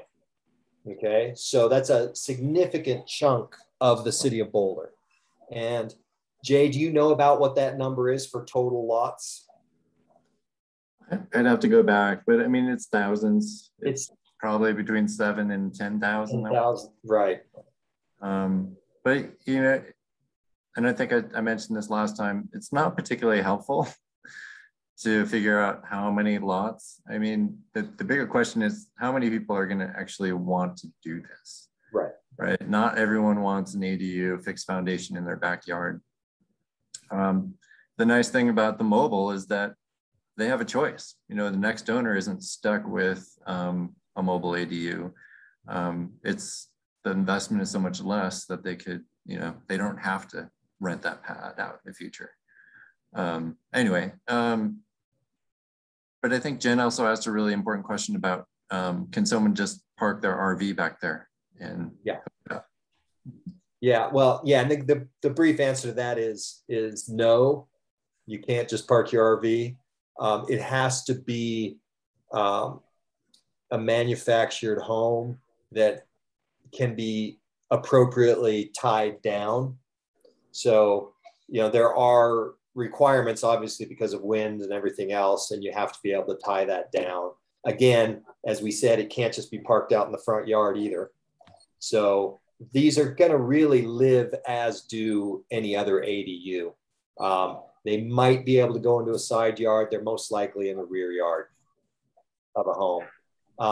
Danny, give me a second. I want to finish Jen's other piece, which I think is really important, because who are we targeting with this? And you're right. The clear and easy side to see is kind of like, oh, the homeowner who, you know, can only afford $50,000 or can only afford the cost of the pad. But, and this is anecdotal, and I don't know that we have, again, we got into this last time a little bit. I don't know that we have the data of who this is, but when I look at this, as I said, I think that I have talked to an interesting range of people who have interest in this.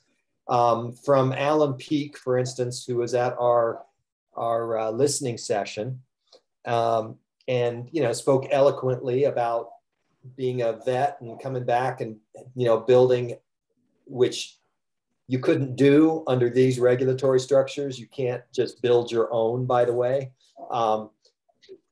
So because it has to be built under the manufacturing regs, and that requires somebody who's licensed to build them. But it has that aspect of somebody who is, and as Alan said, he was kind of like on the verge of homelessness. And he said, oh, well, I've got one. I built it with my dad and I parked it somewhere, but it's not legal to be parked there. So I'm kind of at the whim of a property owner who will allow me to put it there. The other piece for sure is I think it attracts whoever else is attracted into an ADU. And that population, I mean, in other words, it's the same population to a large degree that we're targeting as all in any ADUs. And the interesting discussions I've had are a couple who would love to put one on their parents' property. Their parents have a big lot. They'd love to put one there. And then they can care for their parents. They're happy to live in this small unit. And they're like, that would be great if we could do this. And we don't have to worry about putting my parents at risk because we're not meeting the codes. Anecdotally again, but I have another friend who's 66 years old. And he actually is like, I want to transition into living into a small, tiny home.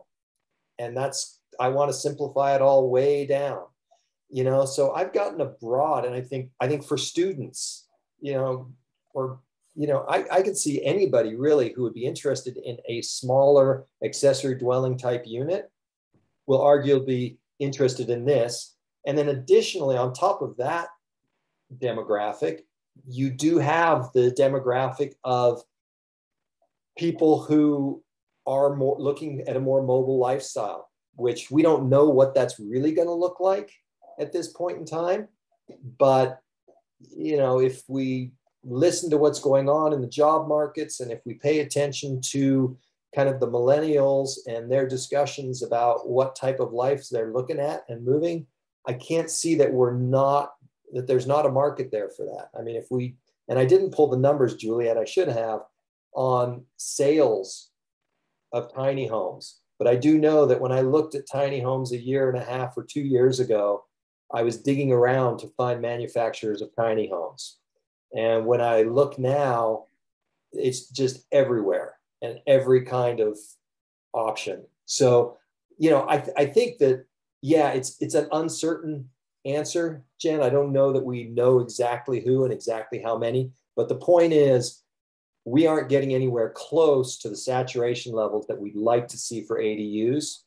And I do believe that this is a piece that I feel would probably double that number. And I'm sorry.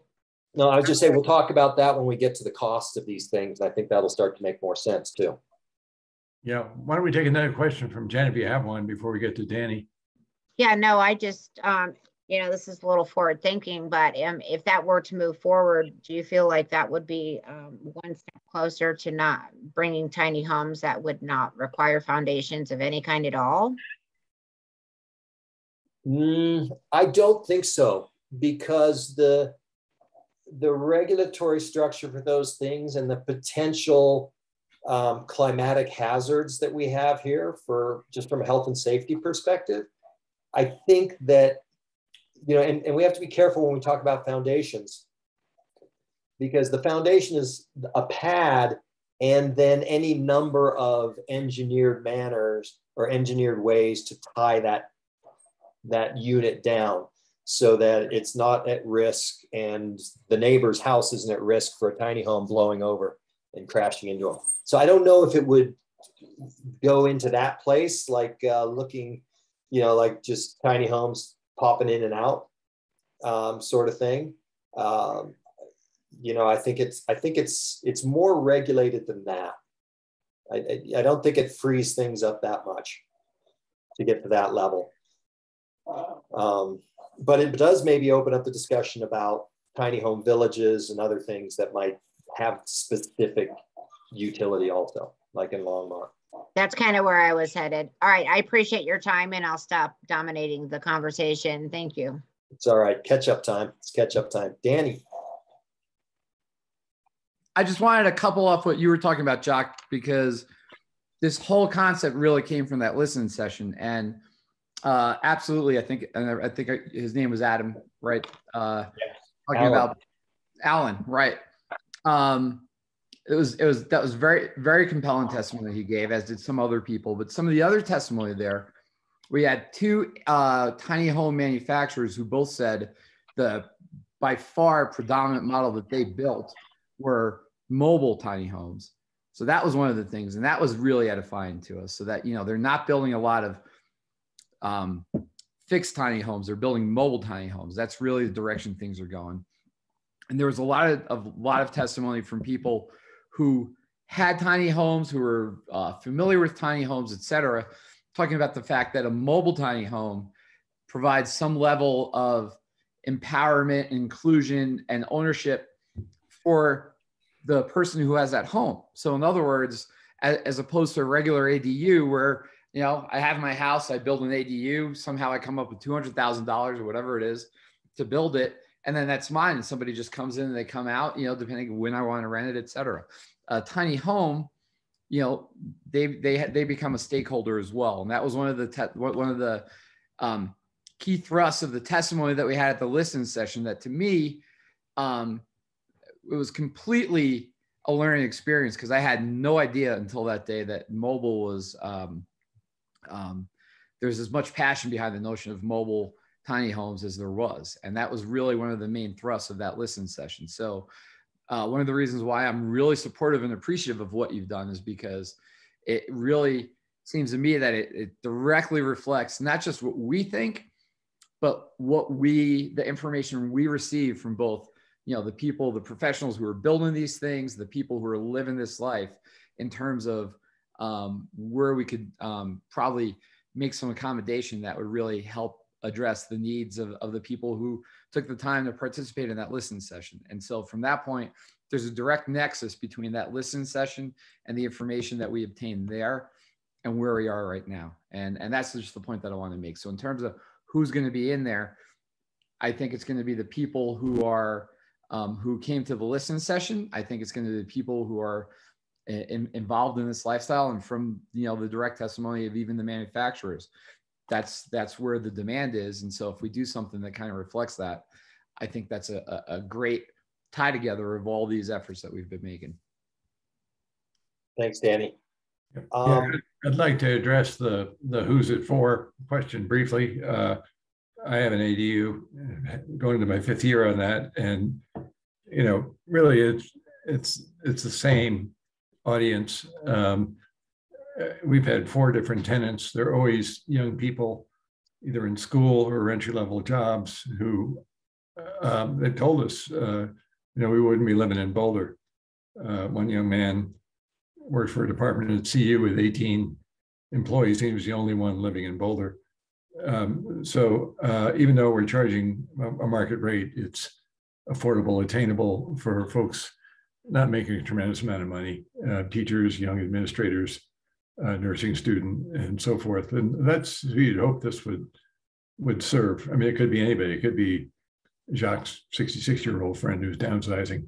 But there are folks that really probably would not have another housing choice in Boulder and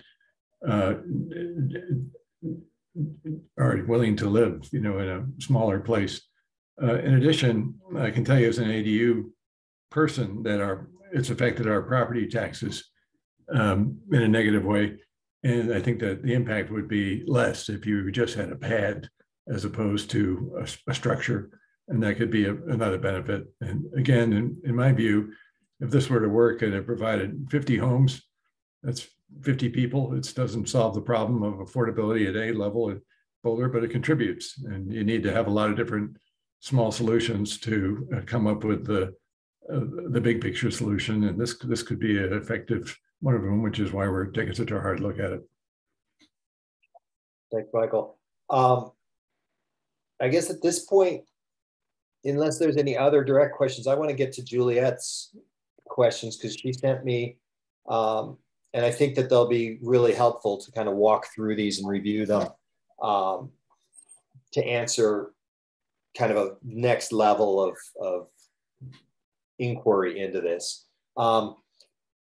And Juliet, I'm just going to start at the top of these and go through to give you kind of my responses to them. So I'll go ahead and read each question so everybody can hear them. Did you send these to everybody or just to me, Juliet? I didn't notice. I copied the board, but I don't know if that, did anyone get it? Jay got it. I copied you, Jay, and then I copied the Housing Advisory Group board group. Okay, well, I'll go ahead and read the questions then, because that'll. Okay. But I do want to know if that email's working, because I sent it, but then I didn't get it, and I was expecting that I would get it if I'm on that group. And I did ask everyone to not reply to all so that we don't violate any sunshine laws. Well, I got that. I got that from you. Did anyone else I get got that? it too, Juliet. It did go to Housing Advisory Board group. I also received a copy, Jay did. So it looks like everyone should have received it. Hopefully it's not in your spam if you did not get it in your inbox.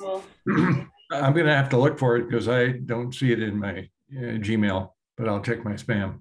Okay. Apologies for that, but I look forward to hearing what your questions were. Yeah, Jay, I have one quick question, or Corey. Is it possible for me to screen share at a point or two here? Yeah, absolutely. Okay. I don't need to right away, but unless you think it's worth being able to see this while I read it. Should I just do that so everybody can see? And let me just read it. So Juliet's first question was around, she says, it's my understanding that mobile homes do not qualify for traditional mortgages and are generally viewed as depreciating assets compared with fixed foundation homes, which are generally viewed as appreciating assets. And then the question is, how would these dynamics impact affordability and long-term viability of mobile ADUs as a housing solution in Boulder? I think I have a question back for you on that, but I'll start in on the appreciating versus depreciating asset. And it's true that a mobile home I did some research into that. It's true that it's difficult to get a traditional mortgage for a mobile home, if not close to impossible. The other thing is that I found that there's not much tracking of the values of mobile homes that in the past, but recently at a federal level, there has been some tracking of mobile home values in comparison to fixed foundation homes, which is interesting. And the other piece that I really want to clarify, because I think we have to be a little careful how we talk about appreciating assets and depreciating assets and our concern with that aspect of these. Although, yes, you would consider a mobile home to be a depreciating asset. Interestingly, if you're a homeowner, you could also depreciate that on your taxes. So there's a benefit there from a tax perspective. But really, even a single family home, fixed foundation, the home structure itself is also a depreciating asset. It's the land that's not a depreciating asset. And so you're right, there's a separation here because generally, you're taking a depreciating asset and you're setting it on an appreciating asset, which is the land. And so, and I think this was also one of Terry's concerns. He was like, well, you're not maintaining value of that thing over time. You're losing value of it. So if that's the concern about appreciation and depreciation, I think, yes, it does depreciate. I think that the real impact on affordability that you're asking about, Juliet, comes down simply to that lower bar of entry for someone to be able to engage in this process from either side, either somebody bringing their own mobile unit and putting it on somebody's pad, or somebody putting a pad and a unit on their property. The question of long-term viability, I had a little question mark there, but I'm assuming you're wondering about the kind of the lifespan of that unit. Is that correct? The lifespan, and also if we're selling to people the idea that they can own a mobile ADU and therefore it's an appreciating real estate asset like other kinds of appreciating real estate asset, when it's in fact it's not, are we selling them something that's not what they think it is long term? Right. Well, I suppose long term, from that perspective, I don't think that we'd be trying to suggest to anybody that this is an appreciating asset. Right. In other words, it's clear that a mobile home is a depreciating asset, the unit itself. And I would probably even argue that the pad itself is not going to add great value to a property. In other words, no valuation of your home is going to tack on an extra 20K because you have a pad there, right? So I don't think that and I think this is the point that I was trying to make last time also, that I think the lens that we put on it has to shift a little bit from the traditional concept of the benefit that is being gained for people. And so one of the things that I wanted to kind of look at, and it also ties to this appreciating asset thing, is, what is the value of that mobile unit after 5 years, right? Just as a unit, something that you could sell or not. And this is what I wanted to show you this because I found this to be fascinating. And can I do a share screen, Corey? How do I do that? It's the green button in the middle. Yeah, so I can just pick it. There it is. Okay. So I don't know if you guys can see this. Sorry, I was on mute. Yes, you got it. Okay. So this graph, you can see the blue line is a traditional fixed foundation, non-manufactured, so to speak. And the orange line is the manufacturer. You can see that it's definitely more volatile, and it dropped more when it dropped. And yet it pretty much parallels what the market does, for fixed foundation homes. So it's not that different as far as, saying, well, if I buy this unit, I'm going to get some appreciation out of it. And now I got to figure out how to back out of my shared screen. There it is. You're going to get some change in value over time. I don't think it will be an appreciation, although you can't really be certain of that either, because as demand for these things, in the short term anyway, here has been increasing. The value of them may hold pretty well. They might be more like my Toyota. So that's just a speculative question. And I think anybody who gets into this, Juliet, is engaging somewhat in that speculative question. But the real point here is, and this comes in the final part of my answer, is, and by the way, that graph was from the Federal Housing Financing Agency. So the real impact here is the cost of one of these structures. And I went online and looked at buying them just off the shelf, ready to go. Obviously not including the pad, is at about 50% of what it would cost me to build somebody a place here, an ADU in their backyard. And it's around, I saw anywhere from low hundreds to 300, but the average being right around $200 a square foot. The added cost, and Juliet, I think this is now jumping into your second question. The added cost for the pad. If you could repeat the question, everyone. Yeah, I'm about to do that. What would it cost an owner to prepare a mobile ADU pad on their home, including permitting and situating city services such as water and sewer, as well as other utilities? So I broke that out. I'll just go ahead and use that handy screen share button again, so you can just look at these numbers as I read them off here. So the city fees, what I did was I actually took, just to let you know what I did here to get to these numbers, I took a recent ADU that I had permitted, and I looked at the permitting fees, and some of those fees that were rolled up in the permit, and that permit, the total costs were somewhere, it was just shy of $10,000. It was $9,700, I believe, for the permitting costs for an 800 square foot ADU that we put in somebody's backyard. So when I looked at that and then I compared, I took out all the line items, Juliet, that would apply to a fixed foundation. And this is a little bit of my assumption, but these are basically, the cost was about 35%. And let me look here.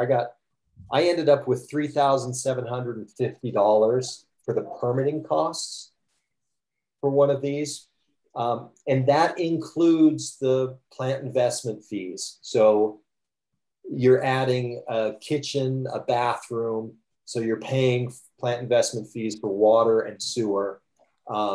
You're paying for certain inspections that you'd be paying for with a regular ADU as well.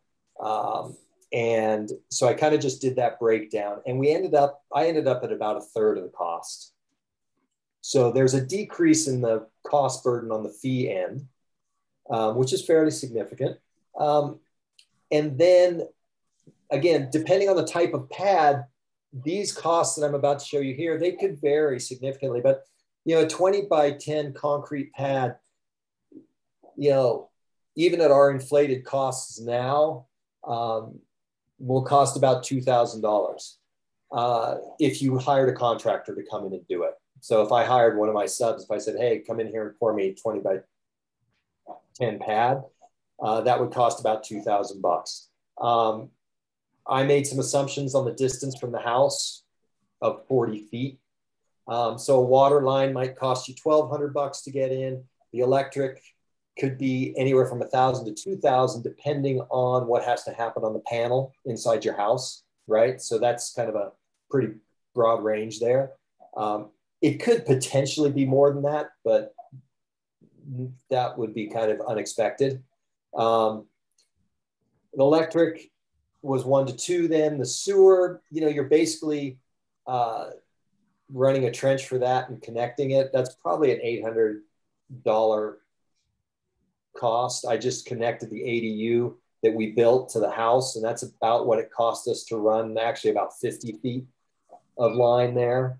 So not that much. The city fees, like I said, were $3,750. So the total for a pad, and this is a concrete pad, is maybe 8 to 9K. So let's say it's 10K. I just kind of rounded it up. And let's say that's about $10,000. So for $10,000, you could have a rentable pad. And then of course, this leads nicely into your next question, which is, and Jay, I don't know if you have any, you know, comments on my 35% for the city fees. I don't know how, you know, in tune you are with what those fees are, but I think it was a pretty good estimate of what would be left when you take this thing out of being a foundation built structure. So looking at what could be charged for rent, you know, this is a little bit more challenging, Juliet, because, you know, it is a specific unit and it's fairly small. But just knowing that a bedroom in town costs you at least $1,000 these days, you know, if you're renting a house somewhere. I pulled this because the square footage was very similar to what you might get in one of these smaller ADUs, 238 square feet. You know, and this is on 15th Street, but you can see that they're looking for about just shy of, you know, $1,450, $1,500 for that. you know, this is obviously probably directed towards students. It's a higher number than what you might get. But I think that a homeowner could easily consider an $800 to $1,000 rent for a unit of about this size, like a 10 by 20-ish unit. And, you know, part of that's just gut, but part of it was kind of, I didn't see anything for rent that was standalone in any way, shape, or form that was less than $1,200 anywhere in the city. So for, you know, I think that's reasonable, and I think you could expect to get that. I know that my 66-year-old friend would be very happy to pay that. So, you know, that's what I think is achievable for a monthly if you put one of these in. And that's just for the pad, for renting the. No. This is for renting the full unit. If you're renting the pad, I did some research into the pads, and the pads are probably, I would say you could rent the pad if somebody had their own thing. What I was seeing, and this was coming out of California, these numbers, but I don't think that it'd be that much difference. It was anywhere between $300 and $450. They were renting the pads, access to a pad. That was more my question. So okay. Somebody made the investment. Yeah. I was thinking the right. proposal was more around offering pads for people to put their own mobile ADUs, not people putting, you know, homeowners buying ADUs and putting them on. Yeah. And I saw that's one of your questions down the line. So I saw that because it is both of those things, actually, Juliet. It provides that flexibility. So the pad, I think you could rent for, as I said, let's say $300 a month, I think is a pretty easy number. And, you know, so on a $10,000 investment, again, it's was that less than a 5-year ROI until you get to a point where you're just bringing that in as income. And then on the other side, if you put a unit there yourself, and I looked at units, and again, looking at this basic square footage, and I found units kind of a mid-range price with a pad. I mean, you can get a unit for about $32K was one of the mid-range prices I saw. Now there are more expensive ones that are being sold that are all, you know, fancied out in certain ways, and there are less expensive ones. But again, that was about the average for something around the low 200 square foot mark that I saw. And so I put that price in with the $10,000 for the pad, Juliet, to look at kind of what that looks like. So let's say you're in 42K or so on that. To pay that off over 5 years, you're looking at needing to bring in $700 a month. Makes that a 5-year ROI again, which is kind of what I stopped to look at. I said, okay, you know, how does this look over 5 years if I was to do this? You know, and argue without saying, the other thing I did was I said, well, what if I put this into a 6% return on investment over those same number of years, you know, and how much income would I generate out of that, which is in the tune of something like 15K, I think. Although I didn't get really fancy about how I was compounding, et cetera, et cetera. So, you know, from the ROI perspective and what it can rent for, I think that, again, an $800 to $1,000 is fairly affordable for somebody who's looking for a place to live in town, whether it be a single person or a couple, because I do know quite a few couples who live in these already in the house and up in the mountains for the most part, because they're sneaking around. But I think it makes sense, actually, you know, the numbers to put this in. If you can pay this off in 5 years and then have that income monthly, it's fairly significant after paying down the investment. Any other questions on kind of those ones? The next question was on the winterization of a mobile ADU. And I'll send this out to you, this document. I, you know, kind of just finished putting it together this morning, but So all of the codes, Juliet, that are required to be met are part of the manufactured housing regulatory structure. And there are requirements. They start at the federal level, then there's state requirements as well. So there's kind of tiers of things. But when you go into manufactured housing requirements in the Code of Federal Regs, it's endless. I mean, it was page after page after page, every detail, insulation values that are required. Now, those insulation values are not the same insulation values that we require for larger units. But I think the argument here is you're putting so many fewer square feet underneath a person's body that you're being environmentally sound, even with a slightly lesser R value in your walls. Although actually the R value in the walls is about the same as what we require. It's the ceilings that are a little bit less in these things. So, you know, there's a little bit of a give and take there as far as the energy regs, but, you know, my argument would be, but the benefit of just having a small footprint for somebody is really significant. So there's no really getting around the regulatory structure. In other words, either the city's requirements or the manufactured housing requirements are fairly stringent in these cases. So you're having to meet those requirements one way or the other, fixed foundation or mobile foundation. You still have to meet quite a litany of requirements there. Do you have further questions on that one? Did that answer that kind of? I mean, there's so many points here that it's not just winterization is what I'm getting at. It's really heating systems, it's appliance systems, it's egress. There's all kinds of, you know, pieces that we're looking at. Well, and the reason I just want to remind me, because Jen's new to this board, the reason I asked all these questions, Jen and everyone else, is not to satisfy my own curiosity, but because I anticipate getting asked these kinds of questions if this ordinance were presented to others.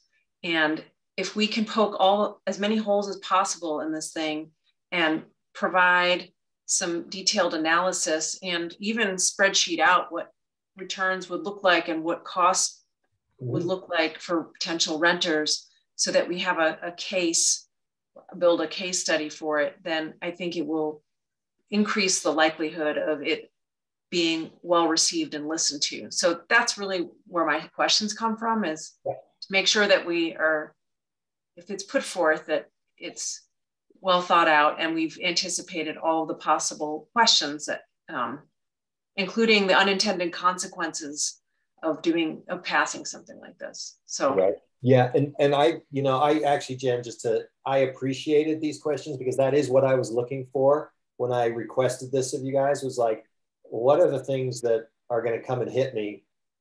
Because I can't think of everything, and I have my own biases anyway going into it. So I appreciate that you gave me this list. It's great.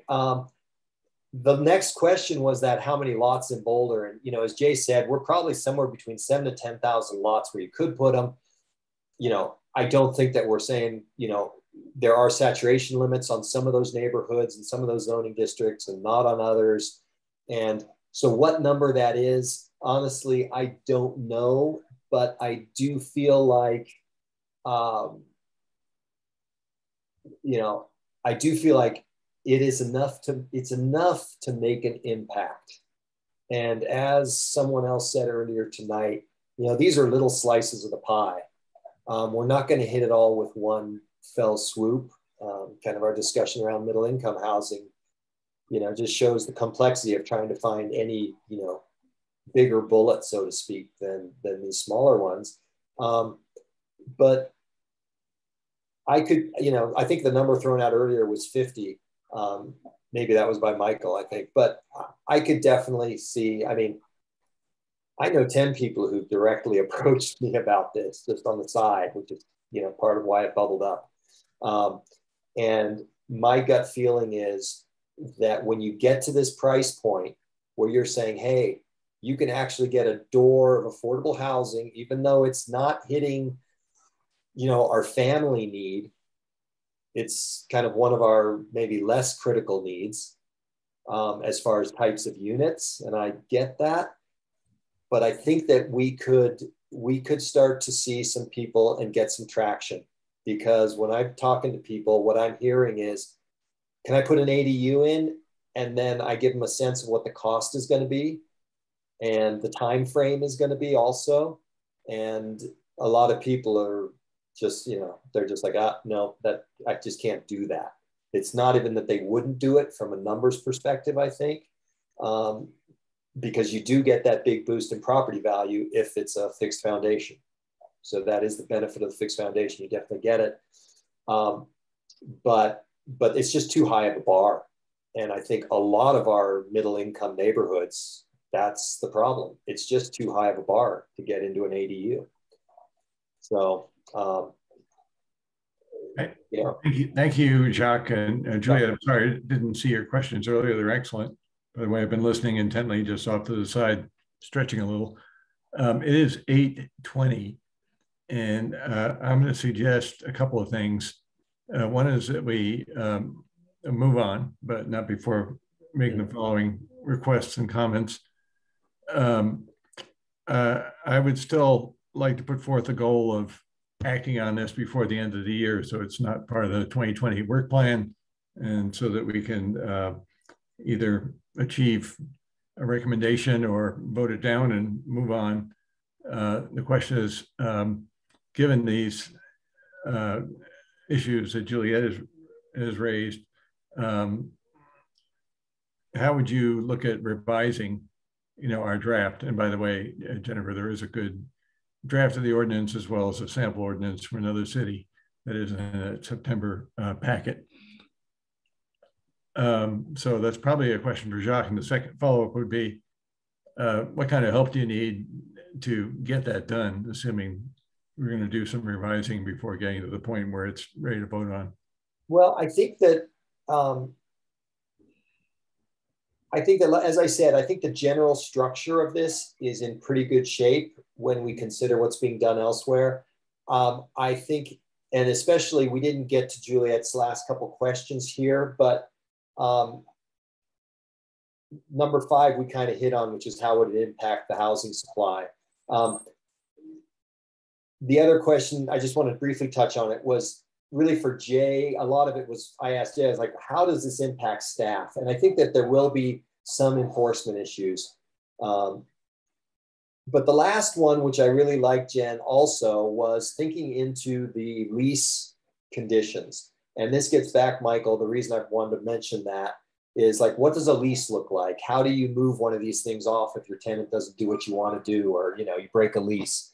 And I think that's a really important kind of hole to poke in the bag. So that was a good one to look at. And Michael, I think to move forward on this, if we, let's say, voted tonight to say, okay, let's go ahead and push this and try to actually get something put together thoroughly that we could vote on and say, let's send this as a recommendation to council, then I think I would need someone else from the board to work with me to kind of answer those questions and, patch the holes that get poked in the balloon, so that we do put something, as Juliet says, together that's comprehensive and cohesive and, has the best chance of a low level of effort for council, which is one of my answers to your question too. I think the better we do, obviously, the less effort there would be from council's side if we gave it to them. So I think I would ask for someone, and I actually have somebody in mind, not to be exclusive. I'll take any help I can get, but partially because of the legal aspect of it, I did think about asking Danny if he could help me with some of this. And if any other members had input on particular aspects of it that they thought they could help with, maybe we can kind of divvy it up and break it up a little bit. But if not, I'll do it all. Well, that probably won't be the best result. I'm just saying, okay? I'd be more than happy to help out. I think a lot of these questions you're already answered pretty well, and we can delve into it in a little bit more detail. I think, just to clarify for everybody. So, and I had a bunch of comments, if you remember, Jacques, that I laid them all out there at the last, the last meeting that we had. And so I still have those, but those are really just kind of formulative. But what Jacques really put together was an outline of the fundamental concepts here, because I think Jay made the point that, obviously staff's going to be the one that would have to be drafting the ordinance. So we're not sending up a draft ordinance or anything, which would be a much more daunting task. What we're doing is saying, here's an outline of how we think this could work. Here's some of the fundamental aspects of what we might anticipate having to deal with as we move forward with this, but we've already kind of vetted it. I'm really impressed. I mean, some of the statistics and the information that you were able to pull up together for those questions is great. And that's exactly the kind of stuff that we need to, assuage any concerns that are there. And I think that, one of the things that I think would be really helpful for all of us is if we decide to move forward today, decide to move forward next month, more formally, whatever it may be, is just the whole mantra on this, because, the whole notion is, stressing for council and for anybody else. So what we're talking about is this is something that could be done by the homeowner at a less expensive rate, but this is also something where, we're not, my concerns when we're saying we're trying to sell people on the notion of buying these, what seemed clear to me is that a lot of people are buying them and a lot of them are being made. So it's a question of providing some sort of place or accommodation where they can go. And that's the other part of this too, that I think we need to kind of focus on as we move forward. So I think a vote in November would be great, because I love to have Terry here too, because I know he's been real involved with this for a while. And I know he also expressed some concerns before, but I think we can kind of sharpen it up to the point where we're going to say, here's our proposed outline, and we'd like to work with staff to put something together, functionally that works. And, having that, I think it was Los Angeles, I'm trying to remember now, set of regs already in place that really show how this can work and how it can work in a pretty significant community, I think is just great. So, I think we're well on our way, but I'm glad to, provide whatever help we can meet in person even, and try to work through some of these things. But I'm all in. So Michael, what would be our next step here? Do we need to make a vote tonight to say, yes, we're going to proceed with this? Or do we is it just a straw poll vote? And then I bring it back to you, at the next meeting or the one after, whichever I can pull off? Mm-hmm. I'd recommend a straw poll on the intent to complete a recommendation and vote on it before the end of 2021. I don't think we've heard objections to proceeding. We've heard some caution about logic and phrasing and analysis. I do have a little concern about the analysis part, much as I appreciate Juliet's suggestion, and it just sounds like a month-long consultant project to answer all those questions. So if there's some way of streamlining that to the important points that can be handled by a volunteer crew, I think that would be important as well. So straw poll, what do you think? First of all, do you think that's a good idea? I suggest we probably just vote. I think we could just have a vote to put it on the agenda for November. If we need to continue it to December, I don't know that we're not sure about the December meeting, but if we just say, let's vote to have a formal vote on this in November. So for all our board members, they know that, there's going to be an actual vote, that we'd like everybody to attend, and everybody can anticipate that that's going to be the day that we're going to make the decision. And then for the public as well, for the council as well, that would be the good way procedurally to go forward. And then, if we feel we need more time in November, we can always continue it. So love that idea. Jay, you had a comment?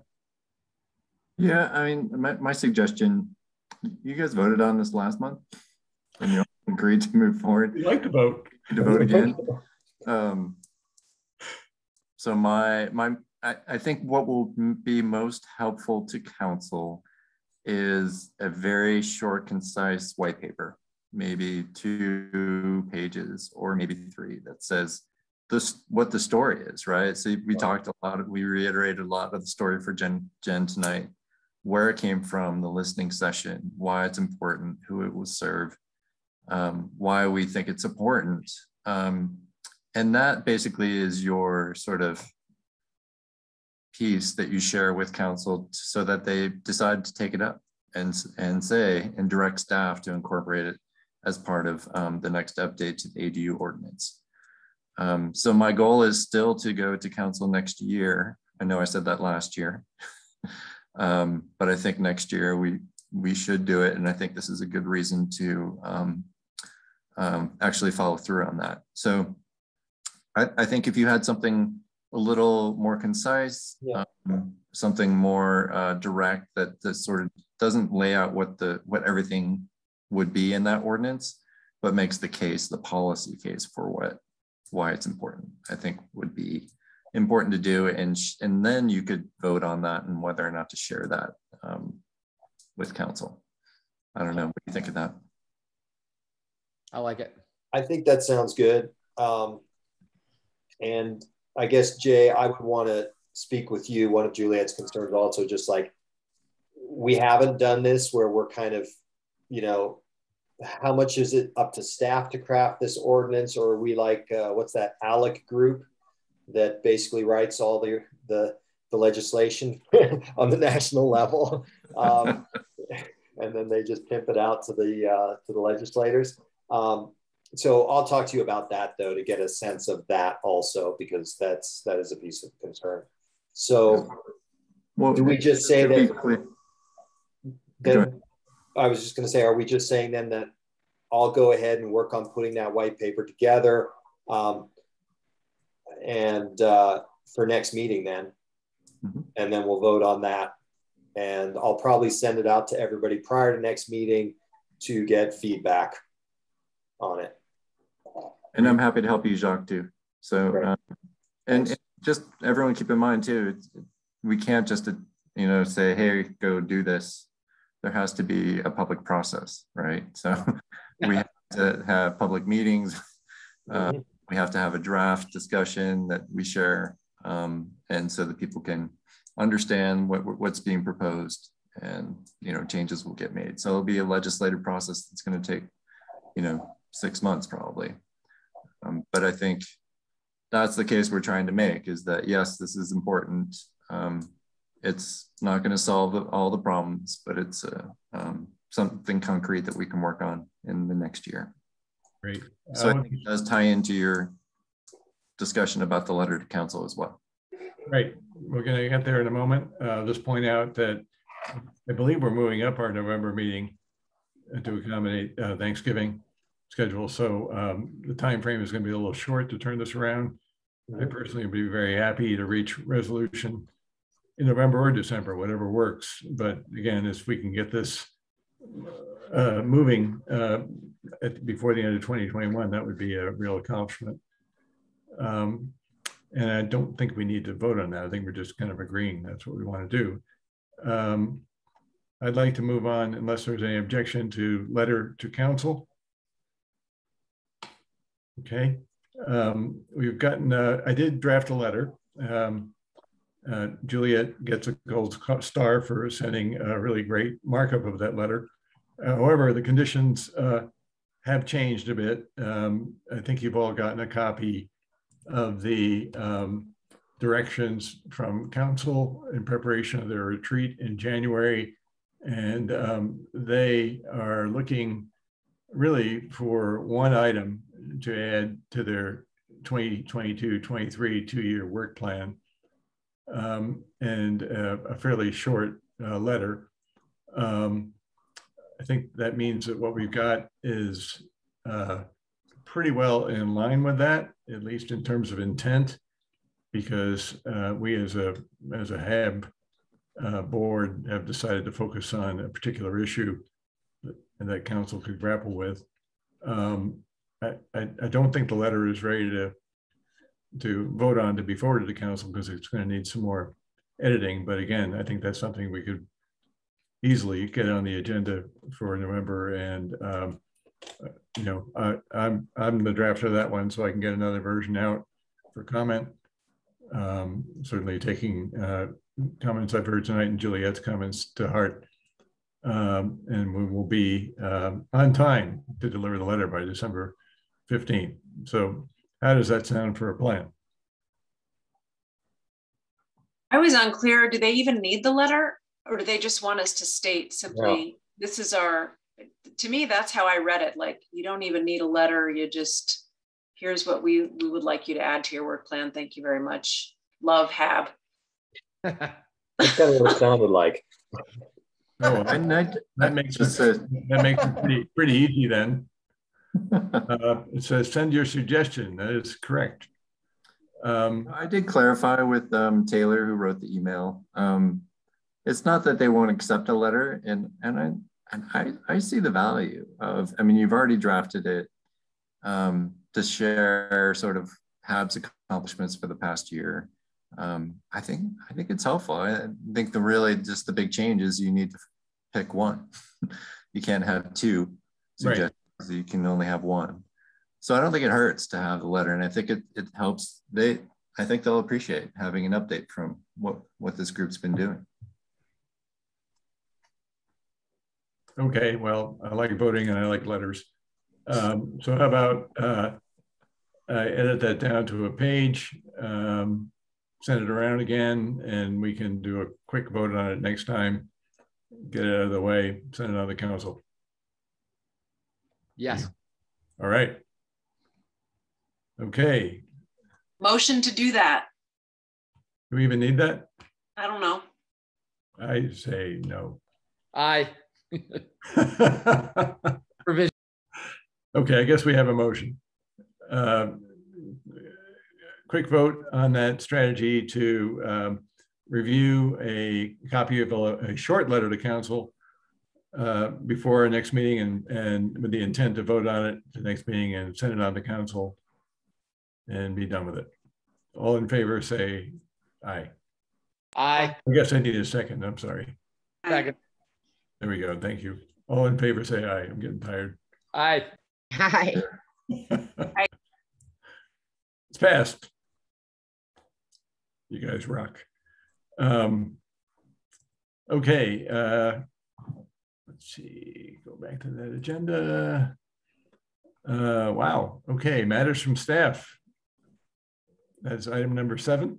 Yep. So just one thing, I kind of alluded to this earlier, the East Boulder Subcommunity Plan, there's a draft out, and staff would like to come back to HAB at the November meeting, share their findings and what they've heard from the community, and sort of get your input on the plan as it is. So I think that'll be the main event. I'm guessing it'll be about an hour, maybe a little less, depends. So hopefully that'll give you enough time to sort through everything else. But that's all I have for you, unless you have questions for me or anything you want me to prepare for the next meeting. Will you be presenting that, Jay? I will not, no. I know you love hearing me present, but it will be Jean Gatza, and perhaps Kathleen King will be back too. Fantastic. Great. Any questions for Jay? Great. Item 8, debrief meeting and calendar check. I think we had a productive meeting, agreed on several things we'd like to vote on next time, as well as at least the outline of our agenda to review the East Arapahoe plan in its latest incarnation, to review not a draft ordinance, but a white paper on mobile ADUs with the intent to vote on forwarding that to council and to review a final draft of the brief letter to council. Any other thoughts on the meeting debrief and those agenda items before we go to a calendar check?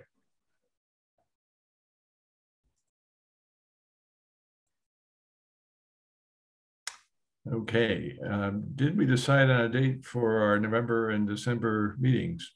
I guess that's a question for Jay. Yes, they both were moved up a week. Great. So November 17th, I believe. Sounds right. Yep. Okay, not on my calendar yet, but it will be. Should be. And for December, I believe that would be the 15th, which is the same day as the deadline for the HAB letter to council. Yep. And you should have those meetings in your calendars. Corey sent those out. Mm-hmm. I haven't got it in my work calendar yet, but I will. Any other thoughts on item 8, meeting debrief and calendar check?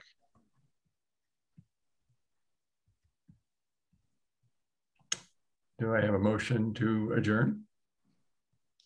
So moved. Second. Well, welcome, Jan Livovich. Great to have you on board. Thank you all for a productive meeting. And let's vote on that motion to adjourn. All in favor? Right. Wow, got fast all of a sudden. Everybody have a great night. Okay. Thanks, everyone. Thanks, Jay. Thanks, Corey. Thanks all. Thanks all. Thanks, everyone. Thank you so much. Bye, everyone. Thanks, everybody. Thanks. Bye. Bye.